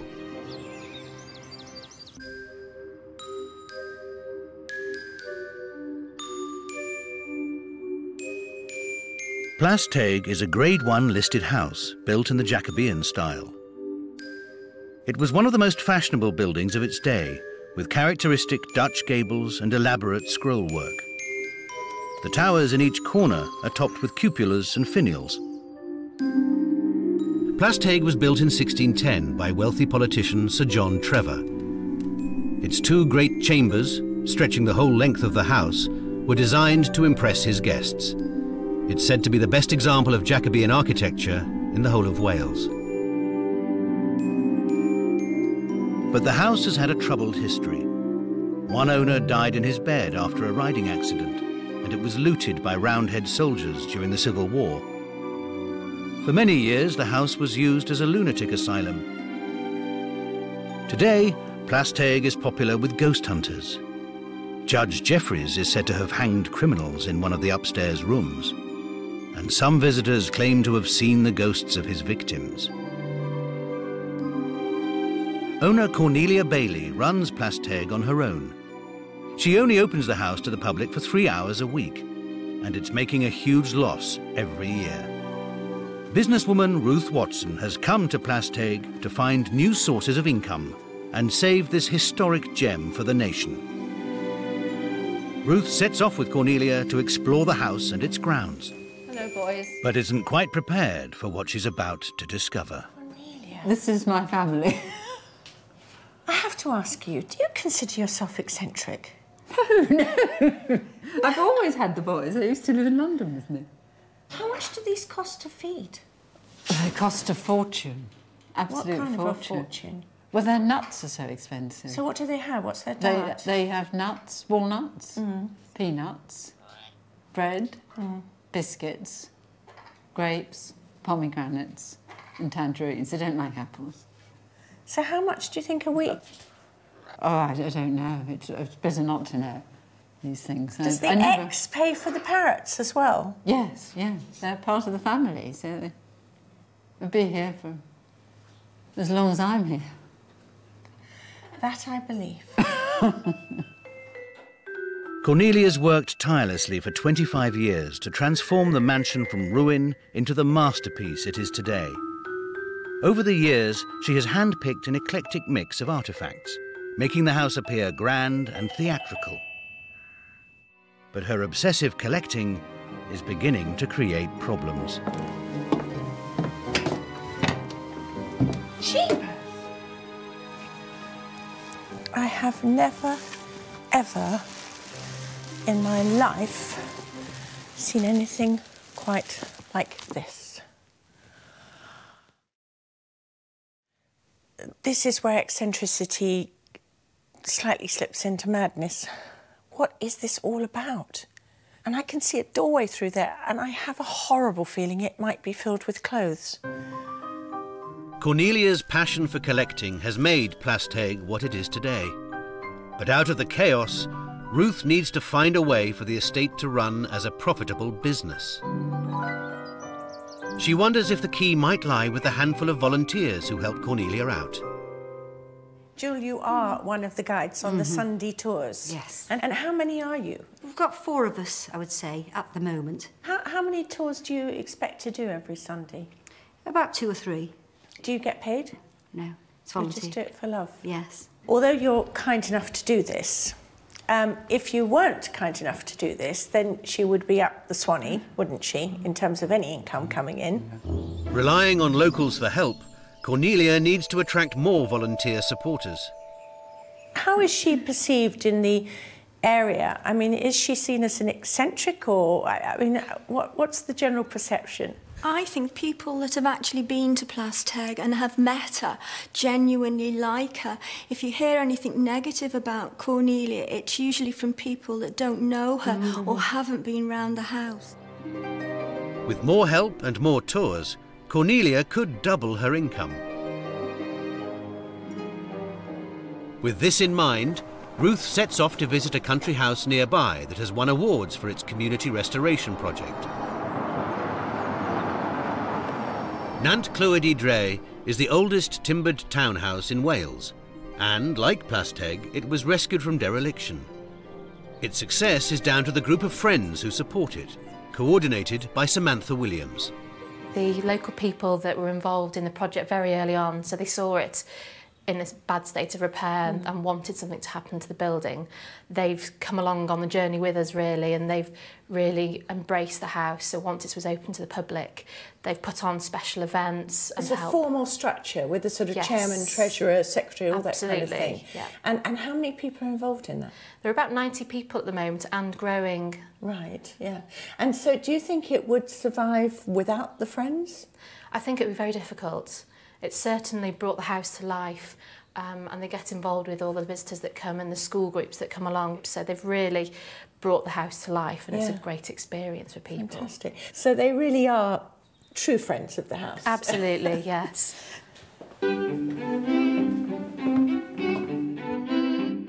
A formal Friends of Plastheg organisation could take over much of the work that pensioner Cornelia is struggling with, and allow her to open the house more often. As well as providing a support network, Ruth is keen to capitalise on Plastheg's theatrical atmosphere. She's come to Manchester to talk to film liaison officer Susan Williams, who searches for movie locations. So can you tell me what it is that people are looking for when they're choosing a good location?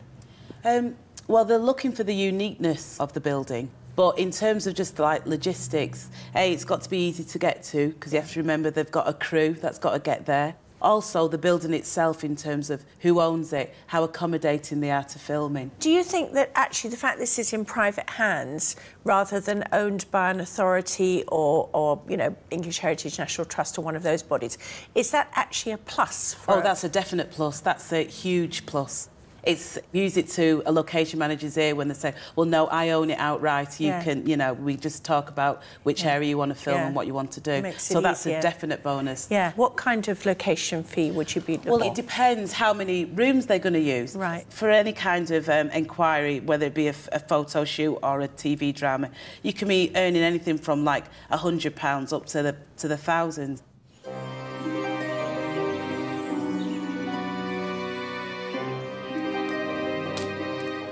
Back at Plastheg, and armed with her research, Ruth presents her findings to Cornelia. Hello, Cornelia. Hello, Ruth. How are you? Fine. Good. First of all, I'd just like to say what a marvellous job you've done here. I don't think it's going too far to say that you saved Plastheg for the nation, and I think everyone should be very grateful to you. Oh, good. I'm glad you like it. Full marks for all that. Oh, good. But I don't think you would be able to organise your way out of this glass, No, should you fall into that, it. yes. Now, what you actually have is an amazing circle of supportive friends. Yes. What it is like everything else about this house. It's very unstructured. Yes. People do it out of love for you, love for the house, yes. affection for everything this stands for, and it's marvellous that they do. I mean, you know, it's a credit to you that they do these things. But what I would like to do is to suggest that this becomes more formalised. What I'm suggesting is that we have a meeting of as many friends that exist at the moment to see who, if at all, would like to take on more structured role. But Cornelia is worried about bringing strangers into the house, having had bad experiences in the past. The problem is some people come here to help, only to steal, and it's happened so many times. You don't want friends like that. No. They're called enemies. They are. With a more formal organisation, new friends could be hand-picked and provide Cornelia with the assistance she needs to bring in fresh sources of income. The first idea I have for actually trying to produce revenue is that you use this for locations, both for feature film, television film, and for still shoots. The house itself is so fabulous, so exotic. I mean, it's theatrical, it's full of artifice. It's like some wonderful stage set, and it has huge personality and character. And you could get somewhere between 400 and 2,000 a day, completely depending, of course, on what was happening, whether it was a commercial activity, whether it was just a short ad, whether it was, you know, a big feature film, whatever. But it could become a really good source of income for you. Now, what do you think about that? Yeah, brilliant idea. Be ideal. In the main, they will organise it all, and all you have to do is fling open the doors of plastic and say, you're welcome. Next, Ruth turns her attention to a solution that will see funds coming into the house immediately. I would like you to consider selling some of the clothes, les vêtements, which are in that it's difficult to... It's going to take such a long time to sort them out. I think that room is verging on madness, if I may say. Have you been right through into the bathrooms? I knew there would be more in there. I knew there would be more in there. Even more. I penetrated... Rows and rows of fur capes and all kinds of things, fox fur coats. I penetrated to the middle of the room. Yes. And realised that there was a doorway which I couldn't actually even get to. Yes. But as I say, I think it could raise quite a bit of money. Yeah. Finally, Ruth is convinced that Cornelia could easily reduce her running costs. I know that your whole life is not about administrative stuff. It's not about being practical. It's about fantasy. I do understand that. I know you and do. I'm not trying to change you. No, I know you do. But there are just a few things that really, really would help on the expenses of this house. And turning off the gas rings is one of them. I mean, just even things like the nuts you buy for the parrots. I mean, I'd like to know how much you spend on that. They're so expensive now. I know. I mean, the last site was £100. Yes. So now they're having to have half walnuts. And they've got to have their walnuts because they like them. Got to have their walnuts. It's their favourite. It's like, I've got to have champagne, they've got to have their walnuts. Yeah, Yes. Okay.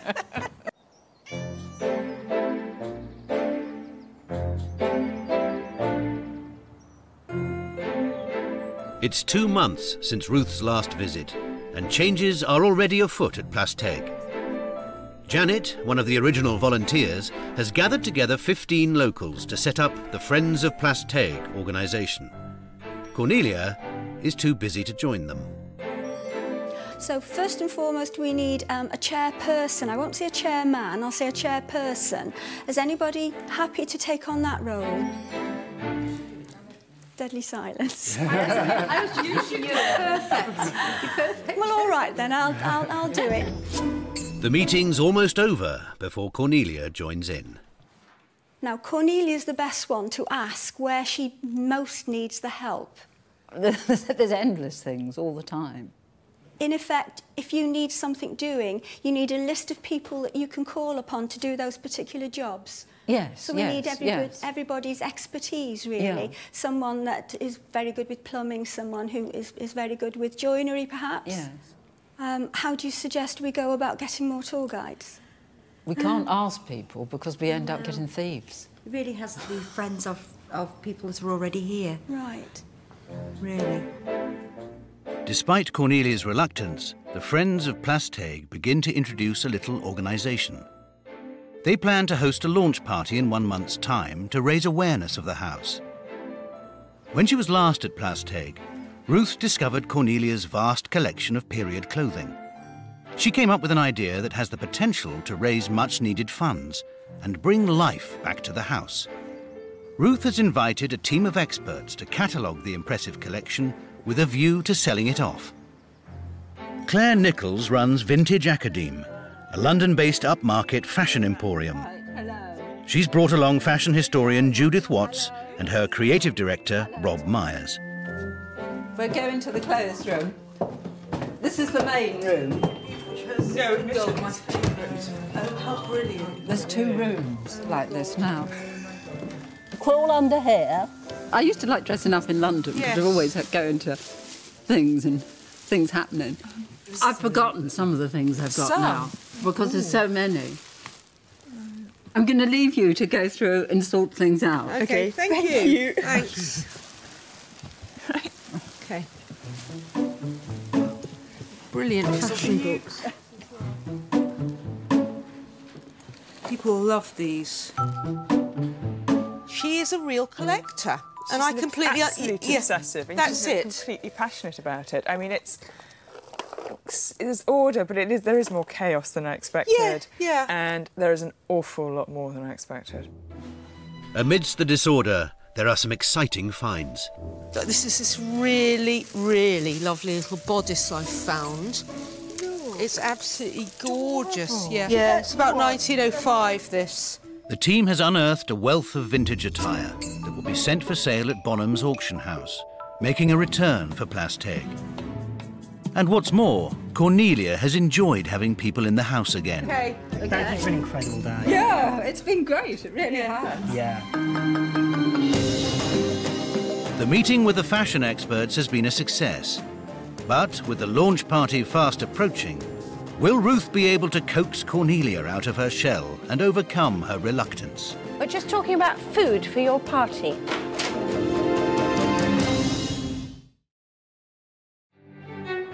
Plas Teg in North Wales is in financial trouble. 25 years ago, Cornelia Bailey gave up her glamorous life in London to live here alone and rescue the house from dereliction. But with little money coming in, its future is uncertain. We've got to find a solution to keep this house going when I'm dead, as well as now. But I mean, you know, so it can last forever. Businesswoman Ruth Watson has been drafted in to save the house from peril. Plas Teg is said to be the most important Jacobean mansion in Wales, and Ruth wants to capitalise on this to raise cash. It's autumn, and Ruth's arranged for Cornelia to host a fashion photo shoot for the Observer magazine. As a trial, the client gets the house for free today, but a shoot like this could pay over £1,000, so it's vital that Cornelia makes it a success. But the day doesn't get off to a good start. Hello, don't let the cats in. Only the black one with the green collar.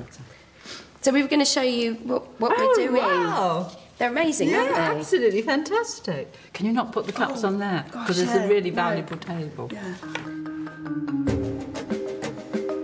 The shoot gets underway and Cornelia is warming to the fashion crew. 4 months since she left, and Ruth is back in North Wales to see how Cornelia's getting on. Hi, Cornelia, how are you? Are you well? Straight Absolutely, yeah. Nice to meet you. Yeah. Can you see around the... That's beautiful. That is stunning. Oh, wonderful. That is so Isn't it amazing? marvellous, isn't it? Come and tell me what's been going on. Absolutely. We're going to catch up. Yeah, lovely to meet you, Jo. Yeah, take okay. care.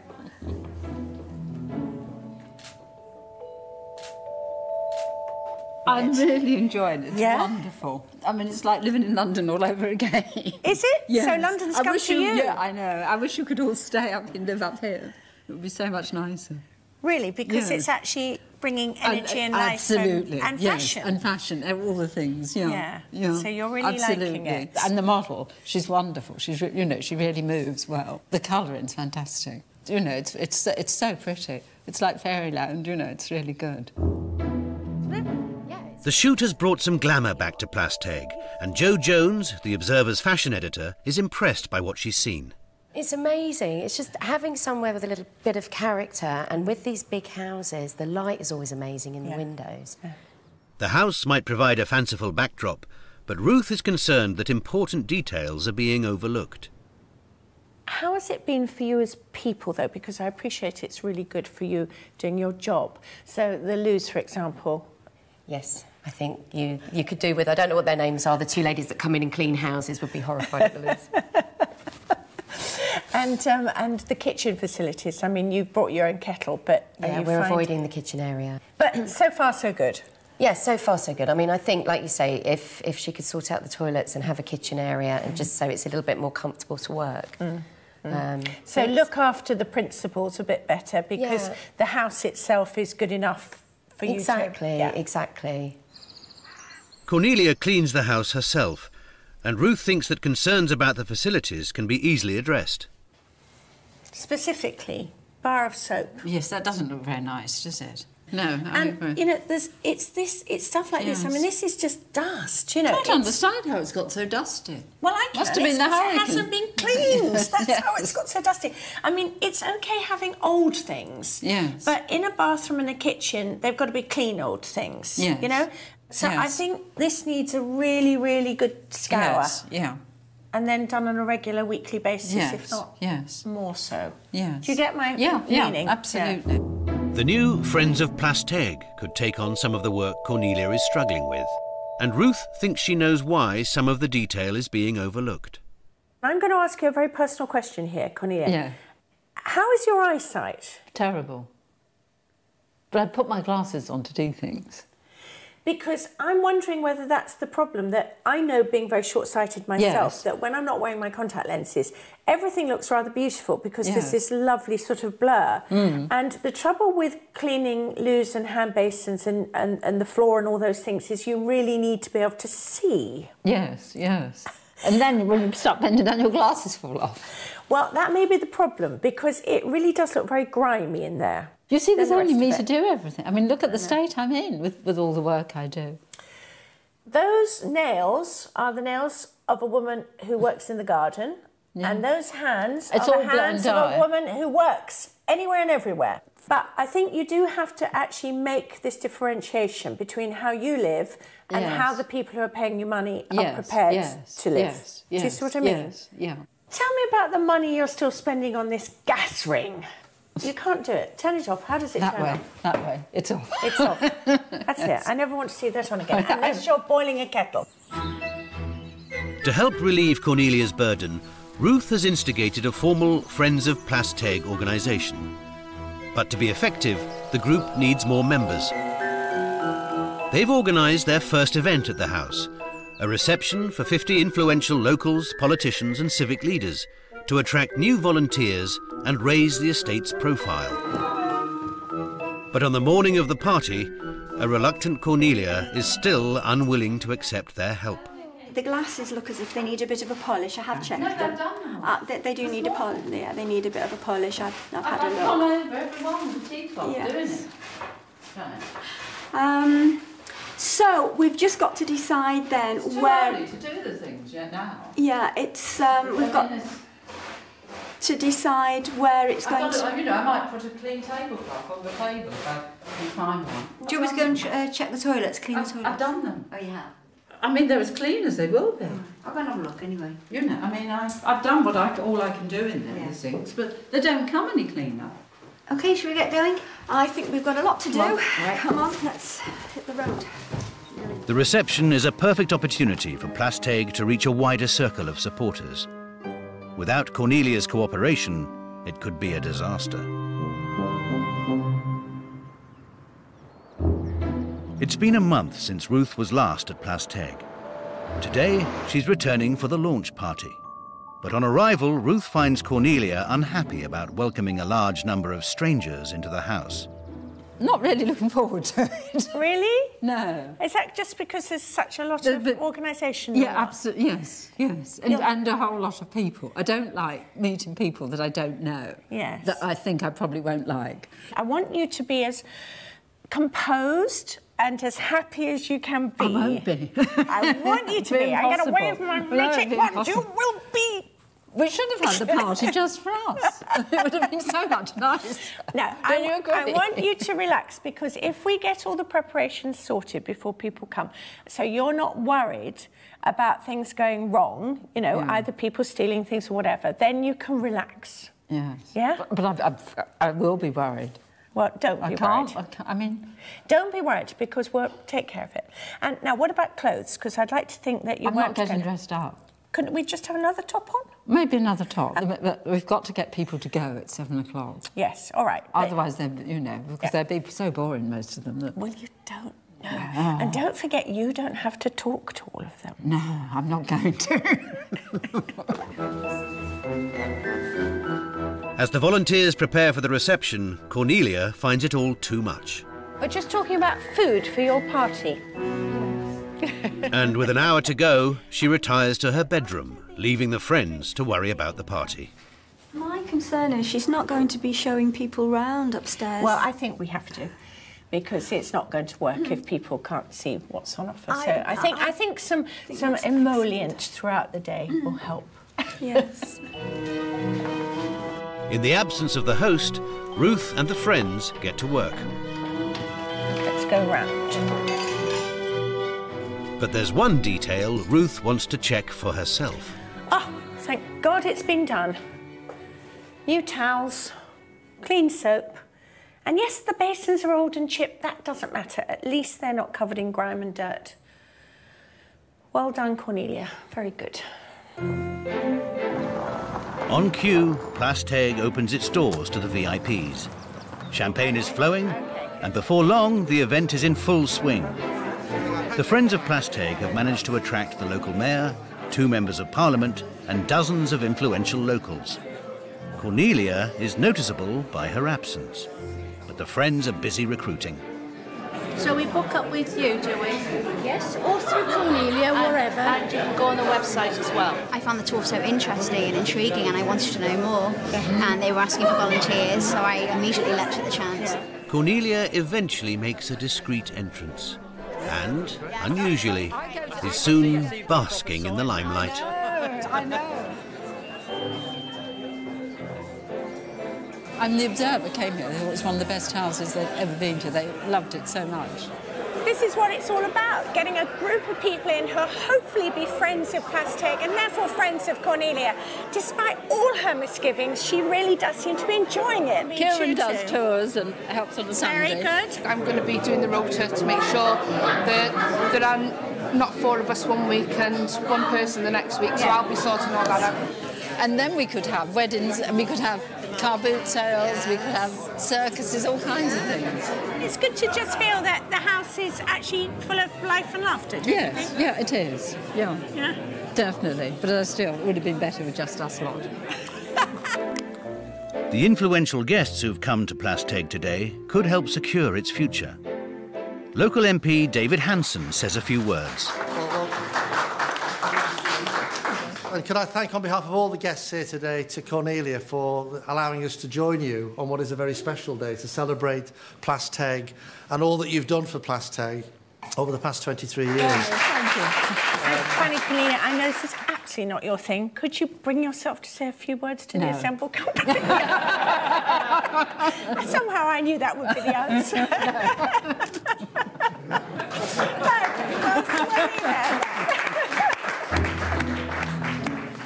Away from the guests, Cornelia does say a few words.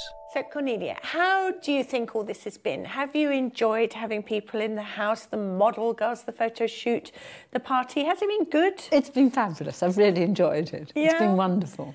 I mean, normally my life is so boring. Yeah. All I do is work. Yes. Whereas I work, but I mean, it was nice seeing other people's lives and things, other people creating and doing things, which is good, which I like, which is what I like. Well, I think you've got a lot of people now who are really going to help, and it's going to take some time. But I do think that we've got the bedrock now, the first stirrings of a properly structured group of people who will help you here.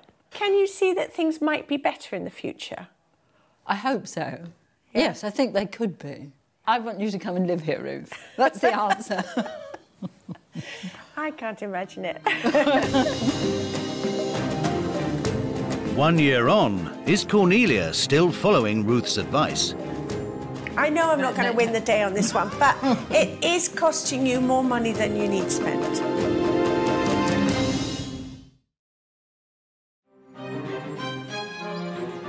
In the year since Ruth's last visit to Plastheg, much has changed. Oh, it was wonderful when Ruth and everyone was here. I mean, I wish they could all stayed. It was, you know, it was nice having people in the house that one liked to be with. Cornelia is still working as hard as ever, but at least now she has some support. It's like the Mad Hatter's tea party, isn't it? Ruth encouraged Cornelia to overcome her suspicion of strangers and to recruit more volunteers to help at the house. They have made up the Friends of Plastheg. I think Ruth's idea of getting the friends group together and, you know, only keeping the good ones, that's worked very well. They care for Plastheg and cares what's going to happen to it. The exposure that Ruth gave the house in October 2009 has meant many more people have been able to enjoy Cornelia's life's work. Come in a bit. Good afternoon, everybody, and welcome to Plastheg. My name's Nikki, and I'm your tour guide for this afternoon. Increased visitor numbers are finally helping to provide the financial support the house and Cornelia needed. We're making some money on the house, but, you know, the house eats up money. A crisp autumn Sunday sees Ruth back at Plastheg for the first time in a year. She's anxious to find out how Cornelia's been getting on. I'm looking forward to seeing Ruth very much. It'll be really nice to see her, and she can see how much we've done here. Ruth's arrival coincides with one of the now popular house tours, run by the Friends of Plastheg. And it's 17th century. The two chandeliers, they belong to the Vatican City, and the two chairs either side of the fireplace, they belong to an Indian princess, and they came from Maharaja's palace in Hyderabad in India. Right, if you'd like to follow me through to the next room. Ruth is reacquainted with Janet, chairperson of the Friends Committee, and she meets Simon, one of the new volunteers, keen to know how they've been getting on. And how is it all going? Because I wanted, you know, you to be structured with the friends who were here on the ground doing tours and things. It's all been very successful. They're working long, hard hours at helping Cornelia run Plastheg. Yeah, and the visitor numbers have gone up. They have, and they're more consistent. Is it still on Sundays only? I mean, is there any Yes. possibility it can be extended further? We've discussed it, but I think Cornelia's not in favour of it, so... Is that because she doesn't need the money anymore? Oh, absolutely not. No, she still needs the money. And have you sort of provided that much-needed structure to the people who come to the house and show people around and, you know, really do support it? Definitely. It was all very haphazard before. People used to drift in and out. Now the Sunday tours are structured with a rota for tour guides. Everybody has a role. The Friends have begun to sell merchandise and publications to the visitors. They're committed to making money for Plastheg and Cornelia. Is she appreciative of your efforts? We hope so. Yeah, we think so. We get a cup of tea, don't we? We do, and a slice cake of cake now and sometimes. again. We don't do it for reward, really. We do it because we love the house. We love the house. Well, we love Cornelia. Because she is the house, isn't she? I mean, she's so synonymous with it. I mean, everything she's done to it. I'd forgotten, A, how big it was, and B, just how marvellous a theatrical setup, you know. And is that, could it be Cornelia? Are you hiding? Yes! Carol? I was wondering if everyone would like some tea. Hello. Hello. Would you like some tea? I'm sure we'd love some tea, but I was just asking these lovely people, Janet and Simon, about how the friends were going. Oh, that's going very well. Yes. And you're enjoying having them here. These ones, yes. Yes. But listen, I'm going to whisk you away because I want to come and have private chats. It's really nice to have seen you. Lovely Thank you to so see much you. for everything. Come and tell me about other things as well. Come on.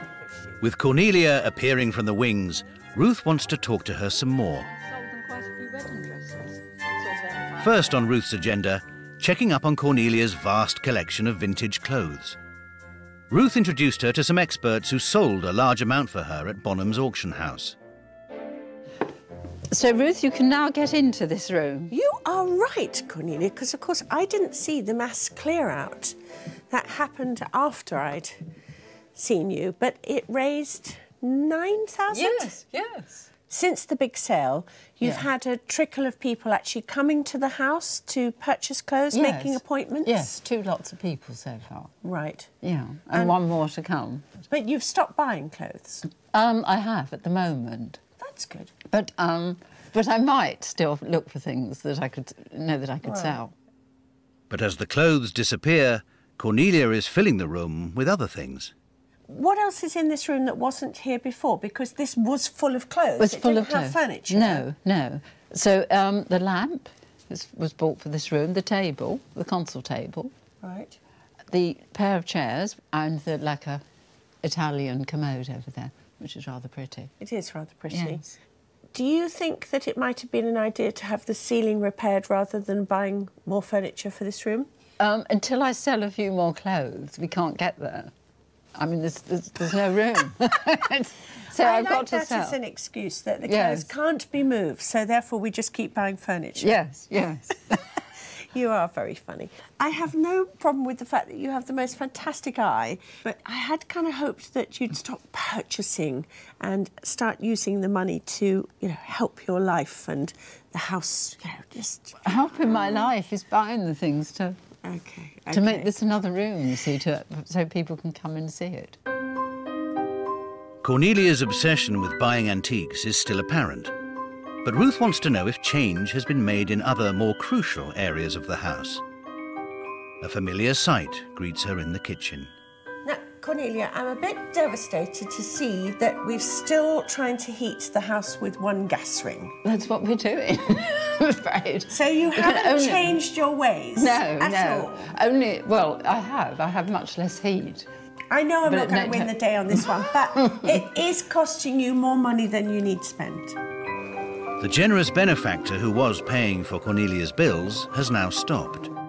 Have Ruth's business suggestions, like using the house as a photographic location, helped to bridge the gap?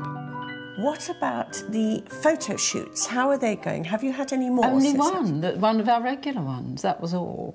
A regular one? Yes. Yeah. The sort of local photographers, a group of them come.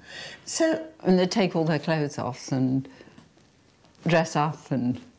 So it's actually quite a fun day. But did they pay well?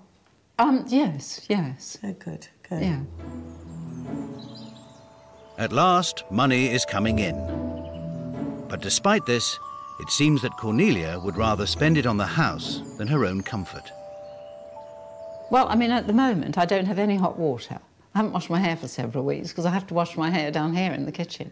Right. And that's because you can't afford to pay the heating bill? Well, the heating bills are so high. Then you've got to be honest about this, because yes. if £50,000 comes in the door, £150,000 comes in the door, if you just see that as a nice source of income to pay for more antiques, more paintings, more wonderful things for the house, nothing's ever going to change in terms of the heating bills. I mean, it's going to have to be your choice, because I suspect that whatever money comes into your pockets, you're never going to spend it on boring things like utilities. You're always going to spend it on gorgeous antiques. Yes, a bit. It is a bit. I'd rather have the antiques, which last, than spend it all on heat and have nothing. So it's your choice? It's my choice, I suppose, yeah. Cornelia will forever be devoted to Plas Teg. But with the Friends Committee established, she can at least be sure her creation will live on.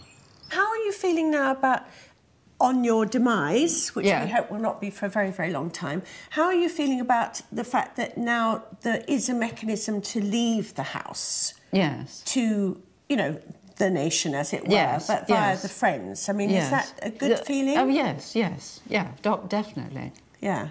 I mean, life is such hard work. I don't think I want to live too long anyway. I'd hate to be really old. Cornelia's continuing passion for Plasteg is evident. With a little help from Ruth, its future seems assured. This house actually is in very safe hands with you.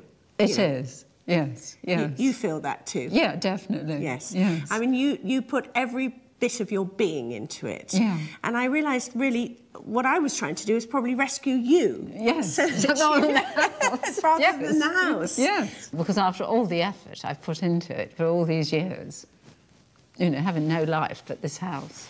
Well, you take absolute care of yourself, won't you? And you. Because this house needs you. It does, yeah.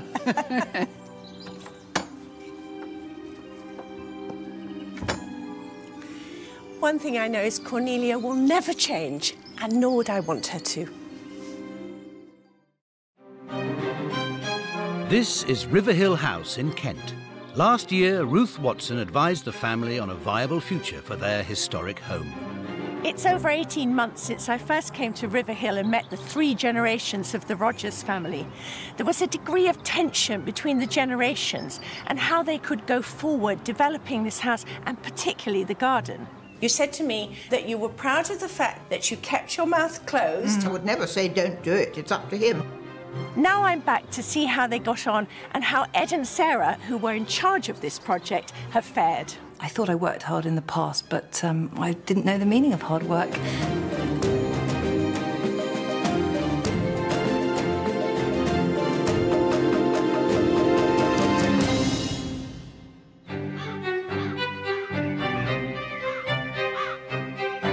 Riverhill House, near Sevenoaks in Kent, is a Grade 2 listed manor set in 130 acres of grounds. The listed gardens are of great historic importance, bearing rare trees and plants. The Rogers family have occupied this estate for over 160 years, and the latest generation is Ed and his wife Sarah. I live here with what I call my 3 Mrs. Rogers, which is my grandmother, my mother and Sarah. They're my sort of force on the ground. 4 generations of the family live at Riverhill. Ed and Sarah live with their children in a cottage on the grounds. Ed's mum, Jane, lives in the main house, and Ed's grandmother, Evelyn, resides in the lodge. She's lived at Riverhill since the end of World War II and, at 86, remains the matriarch of the family. Obviously, I've come to the time of my life when I should be taking a back seat. But you see, we can't manage without each other. And I think my mother-in-law has given her life to this place. And, well, I suppose in the sort of way I have, really. Ed's father died prematurely, so Ed inherited Riverhill aged just 21. He struggles to run the estate as well as working full-time in the city. It came as quite a shock, really, to suddenly find that you were in the driving seat. Just finished university, and then suddenly you're worrying about blocked drains, leaking roofs. It's a lovely place to live, but it's not easy. Ed's the first Rogers to earn money for nearly 200 years, and it's terribly important, but he works desperately hard. He can't be everywhere at the same moment. The spring gardens are open to the public, but only on Sundays and bank holidays for just 3 months of the year. This brings in £5,000, but it costs £50,000 to keep the estate going. It's a constant worry for Ed, and selling up isn't an option. I'd like to certainly give it my best shot before one goes down that route. Can I just interrupt? That sounds so lame. Can you just give a bit of passion of why you like it? Why do you love it? Why do you really want to be here? You're not going to just give it your best shot, because that means it might fail. You've got to be a bit of determination. As the youngest Mrs. Rogers, Sarah is ambitious and recognises that Riverhill needs an overhaul if it's to survive.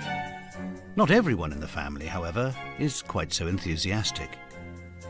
I think it might lose something of its flavour of a family home if it got too big. It'd be nice to get much bigger, but not that big.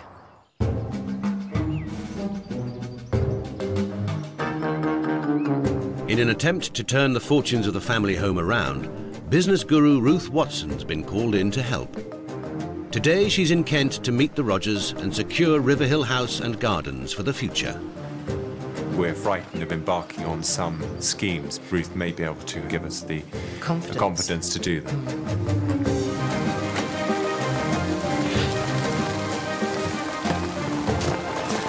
Hello, I'm Ed. Welcome to Riverhill. How do you do? Thank you for the very welcome umbrella. It's awful. Hello, Ruth. This is Sarah. Hello. How do you do? Do come in. Gosh, it's wet, isn't it? Once inside, Ruth is keen to find out more about the Rogers family. Oh, this is marvellous. And who lives here? My mother lives here. Your mother lives here, right. And then where do you live? Just down the track, through just the other side of the farm. And you have a grandma, I believe, as well? Yes, my grandmother lives in the lodge. So can I see some more of the house? Yes, absolutely. Come through to the drawing room.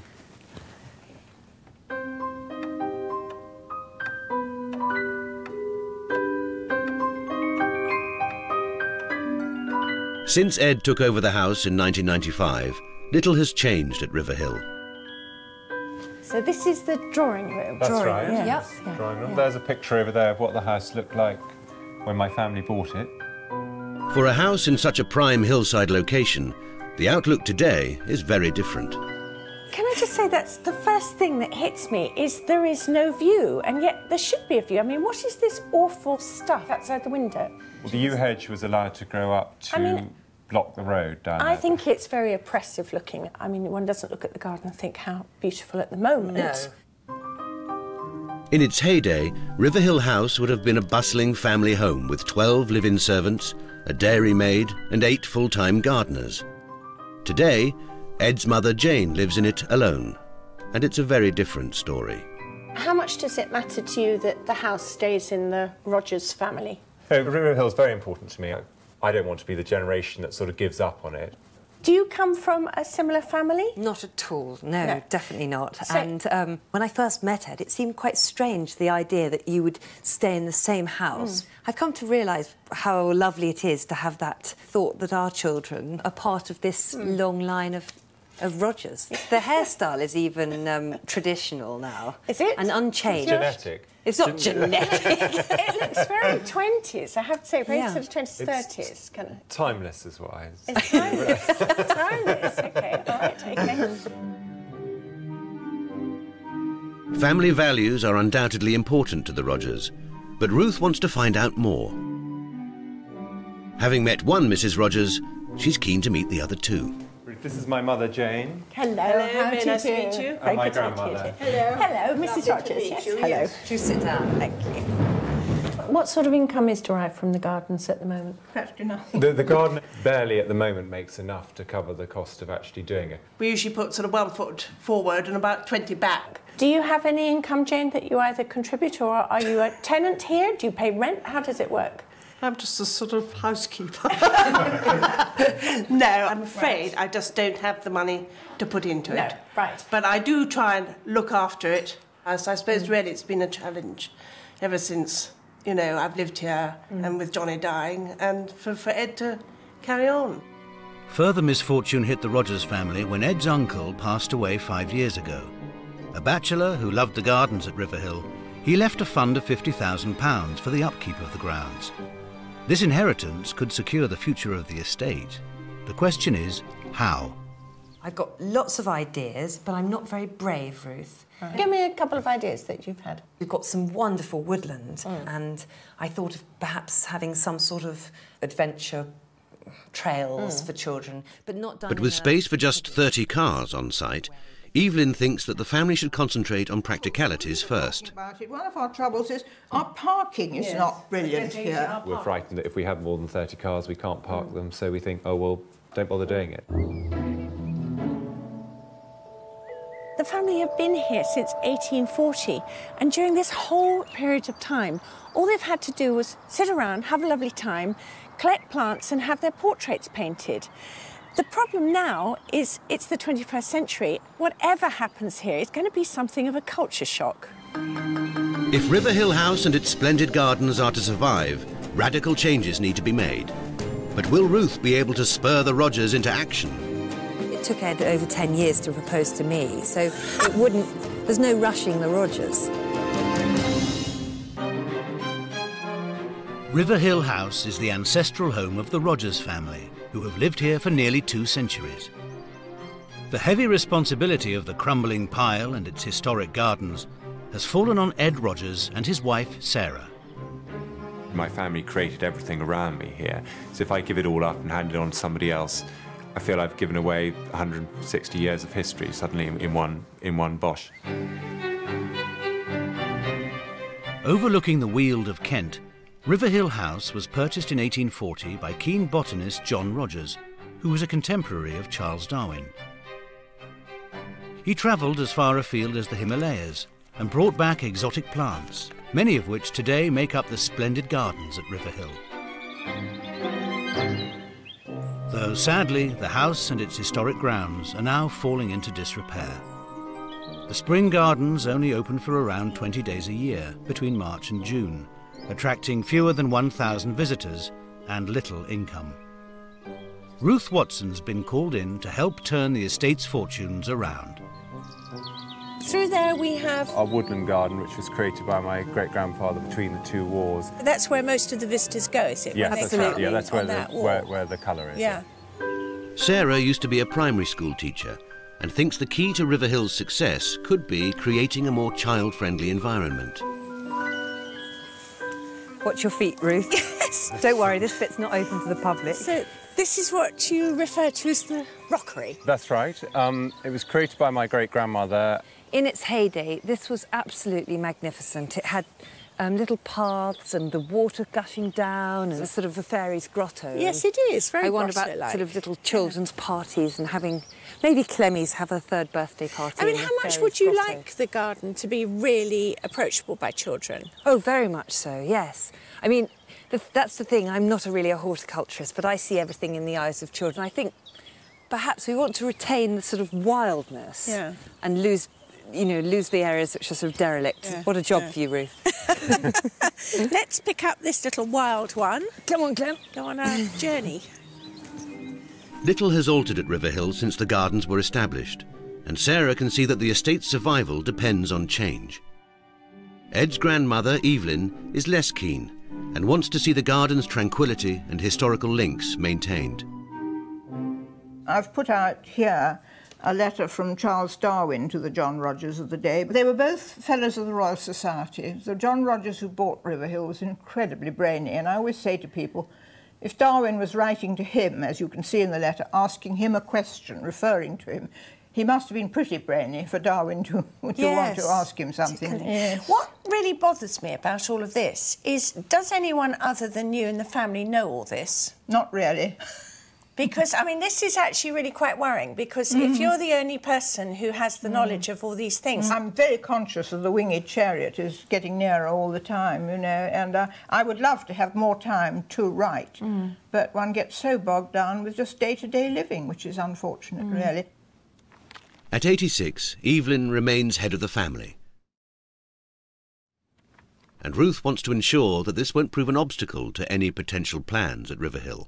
How much do you think you're still the matriarchal figure here, and that everyone is going to do what you want them to do? Oh, I don't say what I want anymore. So you're very happy for Ed to have free rein, as it were? Well, he must.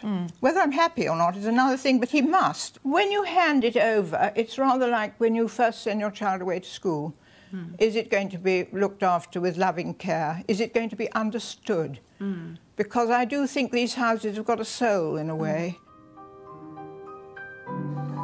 When the gardens are open to the public, Ed's mum, Jane, is in charge of catering. So that's your responsibility, opening that door every time? It is, because there's no one else who can open it. And do you have to man this tea room all the time? We don't make enough money, you know, to pay someone to come here, really. Yeah. Like Evelyn and Sarah, Jane also married into the Rogers family, and Ruth's keen to find out more about how she fits in. Being in the middle of the generations, with your mother-in-law still having a voice, I mean, does that make you feel that you can't do things? She does actually say what she likes or doesn't like. Yes, I got that impression. You know, but I feel that Ed and Sarah are sort of young enough. They're together. They've got more go, I think. And you think the house will be all right with Ed as the owner? I hope so. I really hope so. Being the newest Mrs. Rogers is something of a challenge for Sarah. How do you feel about being the third Mrs. Rogers? I mean, of the ones I've met, of course. Slightly daunted, I think. The main thing is not to try and copy, but to try and do one's own thing. You know, it took Ed over 10 years to propose to me, so there's no rushing the Rogers. Yeah. What prompted it in the end? Well, I just stamped my foot a bit, I suppose. Said, would you propose? I said, you know, it's now or never. Ed likes to be quite sure. I'd rush headlong into a scheme and get my fingers burnt, but somehow I think perhaps a bit of a mixture of the two would be... I think you're probably right. I'm hoping will be good. Yeah. So I hope that was... With 3 Mrs. Rogers living on site, Ruth's got her work cut out if she's going to convince them all that change is inevitable. As the Garden of England, Kent is rich in profitable tourist attractions. With this in mind, Ruth makes a visit to Leeds Castle, where a popular feature is the world-famous maze, constructed from 2,400 yew trees. I'm trying to find Adrian Fisher, who's the world's leading maze designer. And he's done too good a job here because I can't find the centre and I've been walking for ages. Adrian! Hello? I can't find you! Oh, you'll have to go back the other way, actually. The other way, right. So, Adrian, if you say a maze is actually a puzzle, can we create a puzzle without it being such a formal maze? In a woodland garden? It could well be, yes. The whole landscape could be one enormous puzzle. The experience can be actually quite different, visit by visit. The maze is clearly a memorable experience for the thousands of tourists who visit Leeds Castle. An attraction such as this could prove a money spinner for Riverhill. There are 3 generations of Rogers, in fact 4 at Riverhill, if you include the tiny tots. I think it'd be marvellous if you could come and meet them. Yeah, I'd love to. Having done her research, Ruth's come up with a plan of action for the Rogers. She believes that by investing the £50,000 left by Ed's uncle, Riverhill and its historic grounds could generate enough revenue to support the entire estate. But to achieve this, the Rogers need to raise their game. Ruth's back at Riverhill to deliver her findings.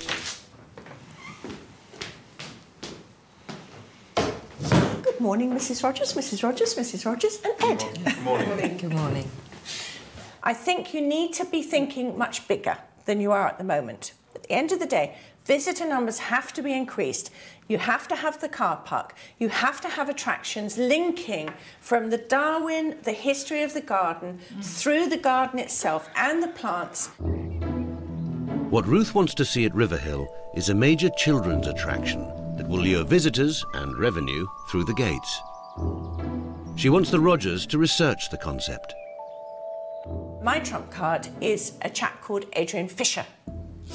He is the world's leading designer of mazes. He works absolutely with the owners of the site to create things that are specifically good for here. It's all about puzzles in gardens which attract both adults and children. A feature such as a maze at Riverhill might create more income, but the idea is not sitting well with Mrs. Rogers. I think it would take away the family atmosphere of the garden. You said to me that you were proud of the fact that you kept your mouth closed. So I think this is a moment where you really have got to search your soul and say, will I willingly let Ed take on full responsibility? I would never say don't do it, it's up to him, but I just wouldn't like it. OK. Ruth also wants to ensure that Riverhill's remarkable history is documented for future generations. One of the most important things, Mrs. Rogers Senior, is the fount of all knowledge here, and you know this.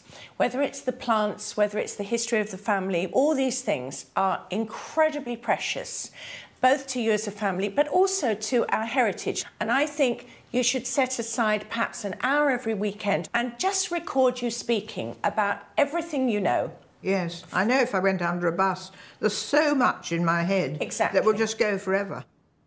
With Mrs. Rogers Senior in charge of preserving the family history, it's all eyes on the future.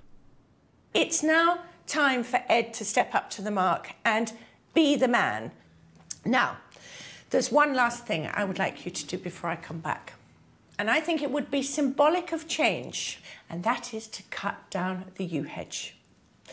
And I think that should be your private little act of commitment to going forward. Yeah. Good. Ruth's findings have given the family plenty to think about.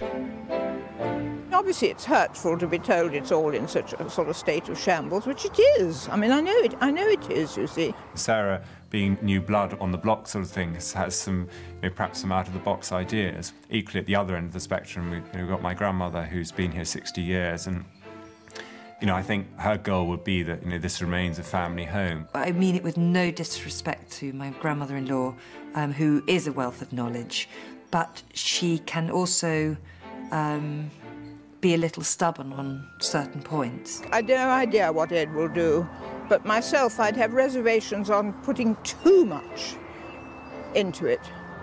But I know we've got to put something into it, but I just think it's a little bit frightening.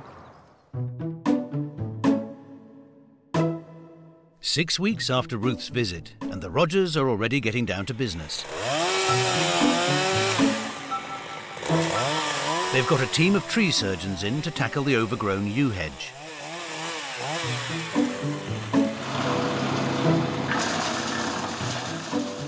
And they've wasted no time at all in calling in maze expert Adrian Fisher for advice. Well, this is our view we've got here from the top of the hill, one of the highest points in Kent other than the Downs. It's such a fantastic view. It'd be crazy not to include it in the... I think we've got to get people up here. People love coming to the top of the hills, don't they? And keeping to her side of the bargain, Ed's grandmother is recording the family's history for posterity, with a bit of help from granddaughter-in-law Sarah. And I thought perhaps we could talk about the trees. Yes. And then perhaps go up into the wood garden. I think so, because I think with these 3 trees... Well, hold on a minute. Let me just start off the camera a minute. OK. Right. Far away. Talk about the 3 trees there, because they are so wonderful, and it was so incredibly lucky with the storm that they survived. Right. But what is interesting from the family point of view is the turkey oak, which is the big spreading tree. Right, let me just get a shot of that. Hold on. Yep, the turkey oak, yep. Because that came back as an acorn in the pocket of Ed's great-grandfather after he'd been fighting in the Crimea. Ed and Sarah have grand designs for Riverhill's new business, and Ed's hard at work clearing the site. But Evelyn is anxious that with the ambitious new plans, the Riverhill she knows and loves isn't spoiled. What a lot of the public say is what they love is that it is a family home and it isn't too commercial. And I don't want the atmosphere of the place to go by being absolutely overrun with people. So I think you've just got to be jolly careful to keep the balance of that. But it's not only Evelyn who's overwhelmed by the speed of change. Bit daunted myself, I have to say. Well, I was feeling quite optimistic, but I'm feeling a little worried about it all now. Hi, Simon. Sarah Rogers here. As a former teacher, Sarah's convinced that the future of Riverhill is all about attracting children and their families to the estate. Thanks ever so much for the designs you sent through. We wondered whether it could be slightly more Himalayan looking. So I just wanted to really chat things through with you. The gardens are famous for the rare specimens brought back from the Himalayas in the 1800s. And Sarah's keen to embrace this in the new developments. The car park you've seen. Plans for the new gardens at Riverhill are underway, but it appears some members of the family still have their reservations. It's their thing, and, I've got to stand back, but I fear for them, that's all.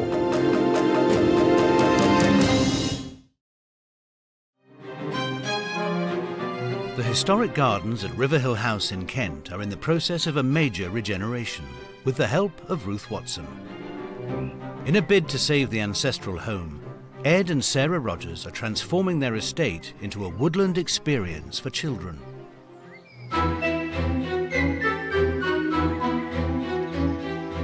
It's the end of the summer, and Ruth's back to see how plans are progressing.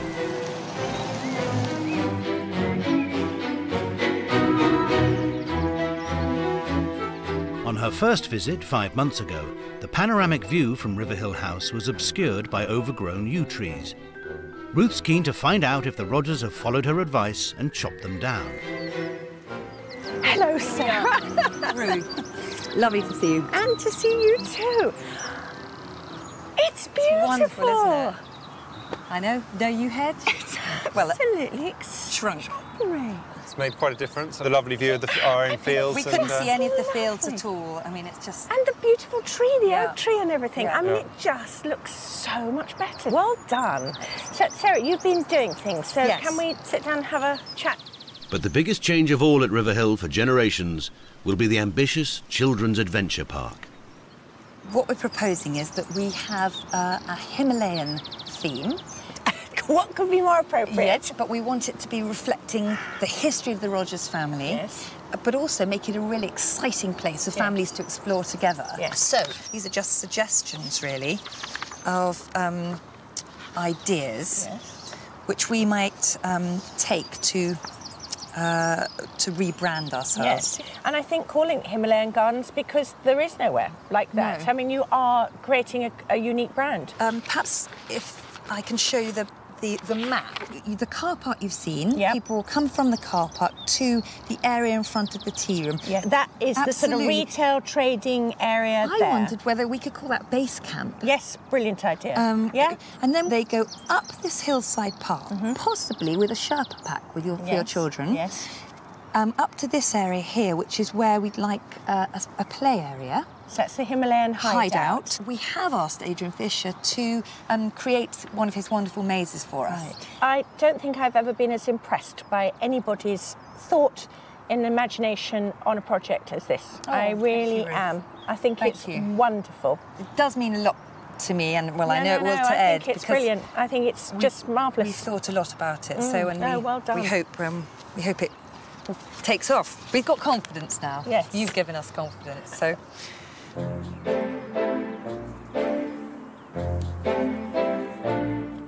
Since Ruth was last at Riverhill, Ed's grandmother, Evelyn, has been ill. Ruth wants to make sure that with so many changes afoot, she's aware of the bold scheme. I'm mightily impressed with the plans for the garden. Have you had an opportunity to look and hear about what they're proposing to do? Not very much, just a little bit, but I'm thrilled to hear about opening up the woodland and that sort of thing. Does this imply you've been taking a back seat? Well, I haven't been in hospital and being at home. It's the first time I've come out for 5 weeks, you see, so obviously I've taken a back seat. But anyway, it's their due, you know. Yes, the notion of calling the tea room base camp because, again, of echoing the Himalayas, does that fill you with horror? Well, I mean, it's only Himalayan in the springtime. I mean, I'm all for it being open in the springtime. It's going to be open in the middle of the summer. People won't know what you're talking about. It is essentially an English country house. Your knowledge of the house and the history of it, we talked about Sarah coming and recording. Yes, well, she started with the garden. And up in the woodland a bit too. And did you enjoy doing it? Oh, yes, I love talking. I love the sound of my own voice, yes. No. We all do. Yes, and I think that's one thing that I really am grateful to you for. You gave the spur that was necessary to get on with that. Good. The maze absolutely boggles me. I mean, I cannot see the point of the maze. I mean, it is a proven model, you know, it's not something where you're just taking a straw and saying, well, this works. To this place. But I think we do get back, Mrs. Rogers, if I may be so bold as to say, is that I think you do have to let them get on with it. It's their thing, and, you know, I've got to stand back, but I fear for them, that's all. I just don't want them to get themselves into a real tangle. This just that first bit there, Ruth. Sarah's keen to show Ruth the progress they've already made in preparation for the brand new Riverhill experience. Just take off the top level there. But this, Ruth, was totally impassable. And this is all Ed's work? Well, yes, Ed, his brother, and, you know, some friends kindly come along to help. The first friends of Riverhill, I think. Aerial walkways, climbing frames and tree houses are all part of the master plan. Ed's finalising the proposals with specialist playground designer Lyndon Davis. Oh, hi! This is Lyndon from Hello, Plain and Simple. how do you do? Hi. We were just discussing the plans here for the Himalayan hideout. And these two big trees, they're here? That's what, yes, Lyndon's been working on them. They are, Ed, what are they? Sweet chestnut. I mean, this is, again, confirmation that John Rogers did some fantastically beautiful things because they are such fine and glorious trees. And here they are. I mean, when did anyone last get to see these, Sarah? I shouldn't think anyone has stood on this spot where we're standing now for 50, 80 yeah, years? 50, 80 years, enjoying it anyway. Certainly these are lovely cedar trees here as well, which were planted, some of the original plantings in 1840, so it's good that people can enjoy them from this side as well as from the south side. Now, this looks really good fun. Very good fun. Really enjoy doing it. We really enjoy unusual ones. Yes, yeah, no. It's not the first plan, is it, Linda? I bet it isn't. But Sarah and Ed are saving the best till last. The scene from their very own Mount Everest summit. This is our proposed viewpoint here. I mean, this is just staggering. Is it worth the climb? Just. I mean, look, but, you know, it is worth the climb. And this, I would say, is arguably the best view in Kent. And the maze is going to be here on just this over there, field so in you front. can Absolutely, look where that over. flat area is. Ruth's clearly impressed with what the Rogers have achieved, but she wants to see Ed and Sarah put their plans to the test. I think Riverhill's going to become a very special place for people to want to come and visit. And I'm charging you with, on my next visit, to see some kids actually trying some of this out. And I think to see their little faces and have their Sherpa packs and use them for feedback and research. Yeah, get some children here and organise a day. Yeah, I think that'd be fun. Ed and Sarah have got just 3 weeks to rise to Ruth's challenge and get Riverhill ready for its first guests.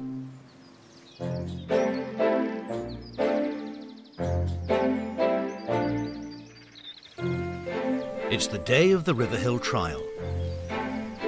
All the generations of Rogers are pulling together, hoping to make it a success.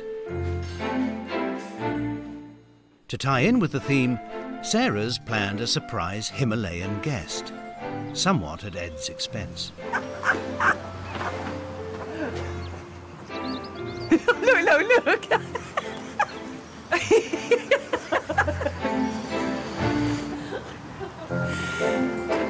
Children are going to be absolutely terrified.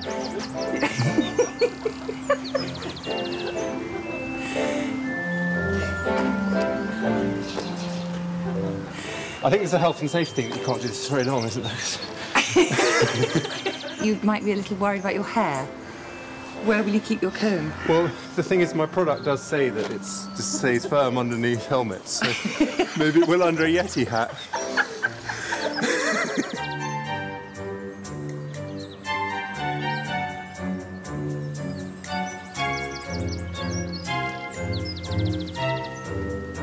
With 2 hours to go, Ruth Watson arrives to oversee proceedings. Hello, morning. Good morning.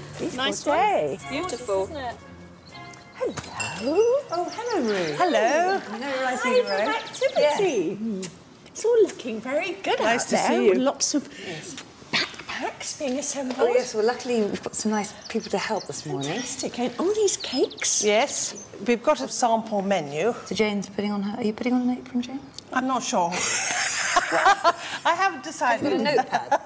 I like the fact that you're telling people what you're doing and what you're about. That's such a good idea. Everybody is always then up for going with the flow of it. 30 eager local school children have been drafted in to trial the Rogers Himalayan experience. The event begins with an introduction from a very proud Ed. Welcome, boys and girls, to the Riverhill Himalayan Garden. We're so excited that you can join us here today. And Riverhill was bought in 1840 by my great-great-great-grandfather. He wanted the best plants, so he paid for people to go off and explore the Himalayas and South America. And maybe there has been a sighting of a strange beast in the woods here, so we do have to be very careful.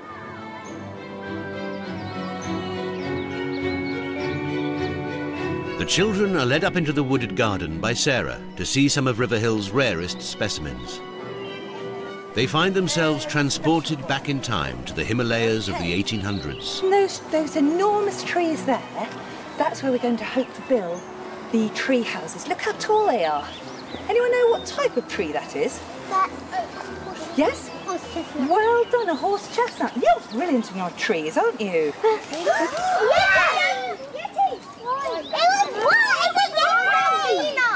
Would you like to go and see if you can find that Yeti? Yes! Careful though, Kathy, you'll attack.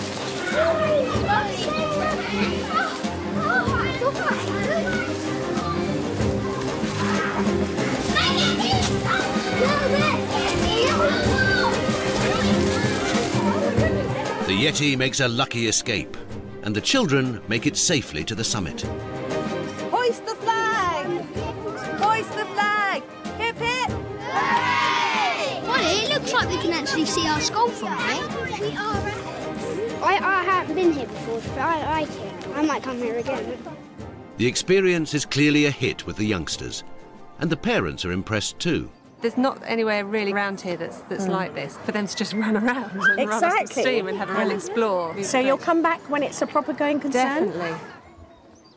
The trial has gone well, and Ruth wants to know how the family feel. What a successful afternoon. I have to commend you for doing such a brilliant job. Everything about it. Just wonderful. Well, we're thrilled it's gone so well. Yeah, very relieved, very relieved. So do you now feel confident that this can work? Yeah, I still have great reservations about the maze because I can't see the point of it, but the climbing frame and the walk I think is wonderful. And I just hope that your generation, Sarah and Ed, is going to have a wow of a time, and that, you know, you will be able to leave something to your children for them to look forward to rather than to slightly dread. And most importantly, knowing that the house and the gardens are stabilised, they're going to carry on for future generations. Well, that's what I would like. Yes, that would be wonderful. 18 months later, and has the business at Riverhill got off to a successful start? I think it's quite fair to say that this particular part isn't her favourite. I still have doubts, and I think it's an extravagance.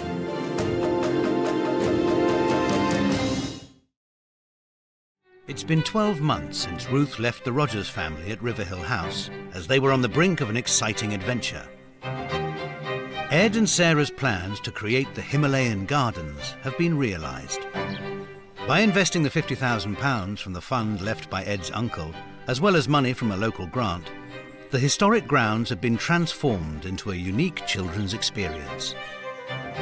The once poor visitor numbers have risen from just 1,000 in previous years to 12,000 in the first season, generating a turnover of £100,000. We had a lot of plans ahead of us.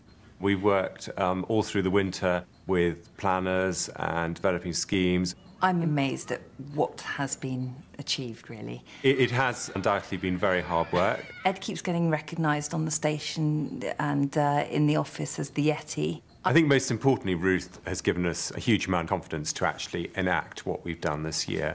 She just gave us a pretty good kick up the backside. Ruth told us to aim high, and we've followed that advice. She said, if you're serving coffee, serve the best coffee. If you're making scones, make the best scones. And there's no reason why even small things that we do can't be done in the best way possible. And life has been busy for Ed and Sarah elsewhere. The most exciting news was in May when our fourth child was born. I thought I worked hard in the past, but I didn't know the meaning of hard work.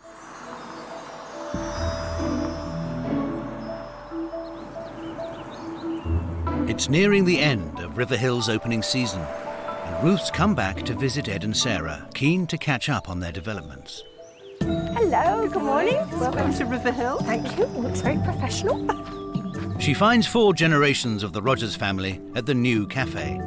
Hello. Hi there. Hi, Ruth. And this is a new addition. Hello. How have you managed to do all of this when you've been so busy? How are you all doing? Very well. Yes, yeah. It's never a dull moment, Ruth. Wow. Very busy year. I'm Very so exciting year. impressed with the car park and the signs. Been very busy, yeah. And Mrs. Rogers, how have you found it?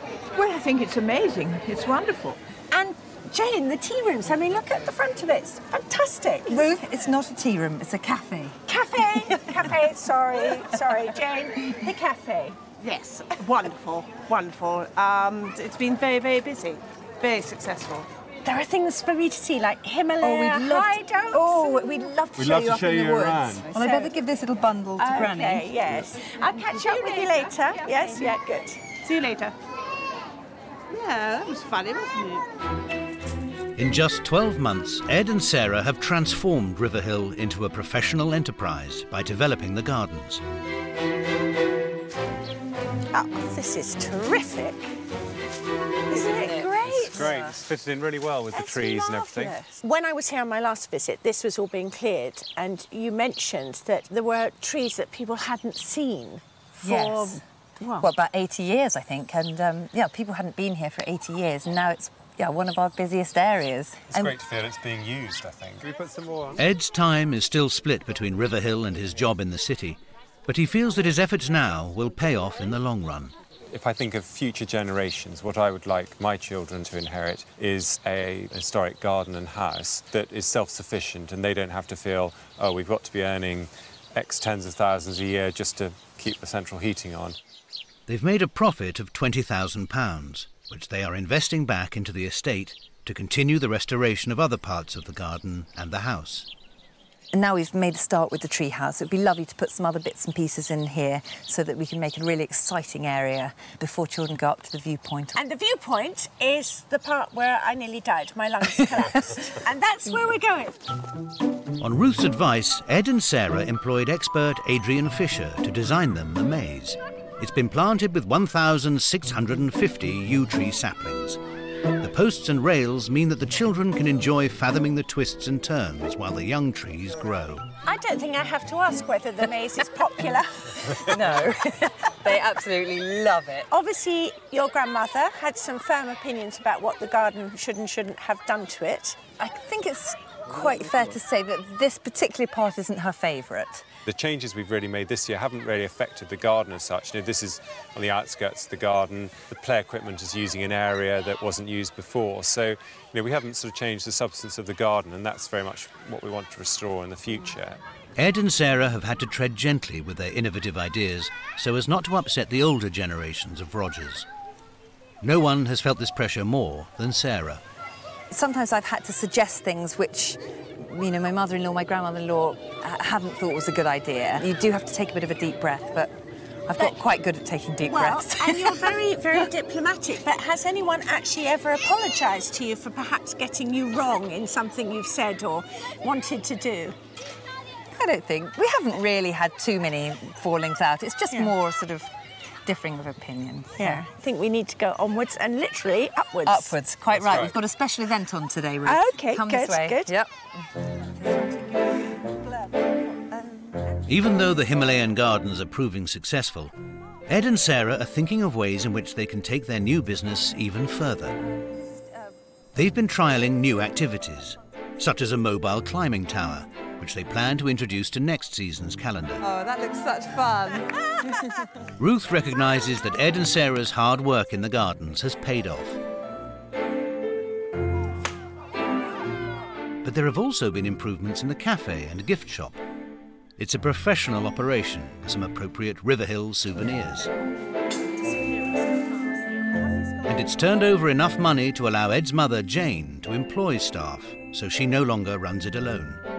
Hello, Ruth. So, I've had a very exciting time up there. It's all looking amazing. Oh, good, yeah, good. Very good. And how is this going? Because it just looks beautiful. The cakes look beautiful, the shop, everything. That's great. Well, it's gone extremely well. Yes. Very well. A great facelift, isn't it? Tell me about how you feel the garden's going, and Ed and Sarah particularly, because they've obviously worked so hard, and with the new baby as well. I know. Are you proud of them? I am actually, because I realise it's jolly hard work. And your mother-in-law, Mrs. Rogers, she seems to be really enjoying it as well. Yes, I think she is. I think she finds it a little bit much when there's quite a lot of children here, which some days there could be thousands of buggies, thousands of small children. But after all, it's the children that bring the grown-ups. Is this been a big change in your life? I think it has been a big jump from 3 months, 1 day a week, to 5 days a week for 6 months. But I think it's right. It's certainly right. And even people have suggested that we're open the whole week. I said, come on, give us a chance.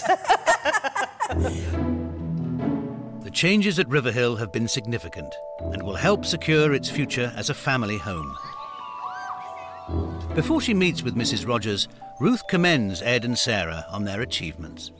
Ed, I seem to recall that at some stage I said you had to step up and be the man. Do you feel that you would have actually fulfilled this quite as quickly, as efficiently without your darling Sarah? No, I don't think I would have done at all. You know, I might have got there eventually, but I think, you know, she's definitely been the fighting force there. Do you feel that your role here has been validated by the success of Riverhill Himalayan Gardens? Yes. I feel that now I've contributed something to Riverhill, and therefore I've got the right to feel that this is my home now. For me, you are a fantastic team, and, you know, you deserve every plaudit going. I'm really proud of what you've achieved, and I just hope...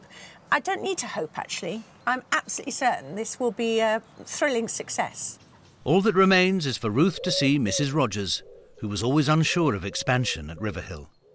I'm so impressed with what the family have achieved here. What I have to say is your experience gave Ed the courage to invest a lot into it.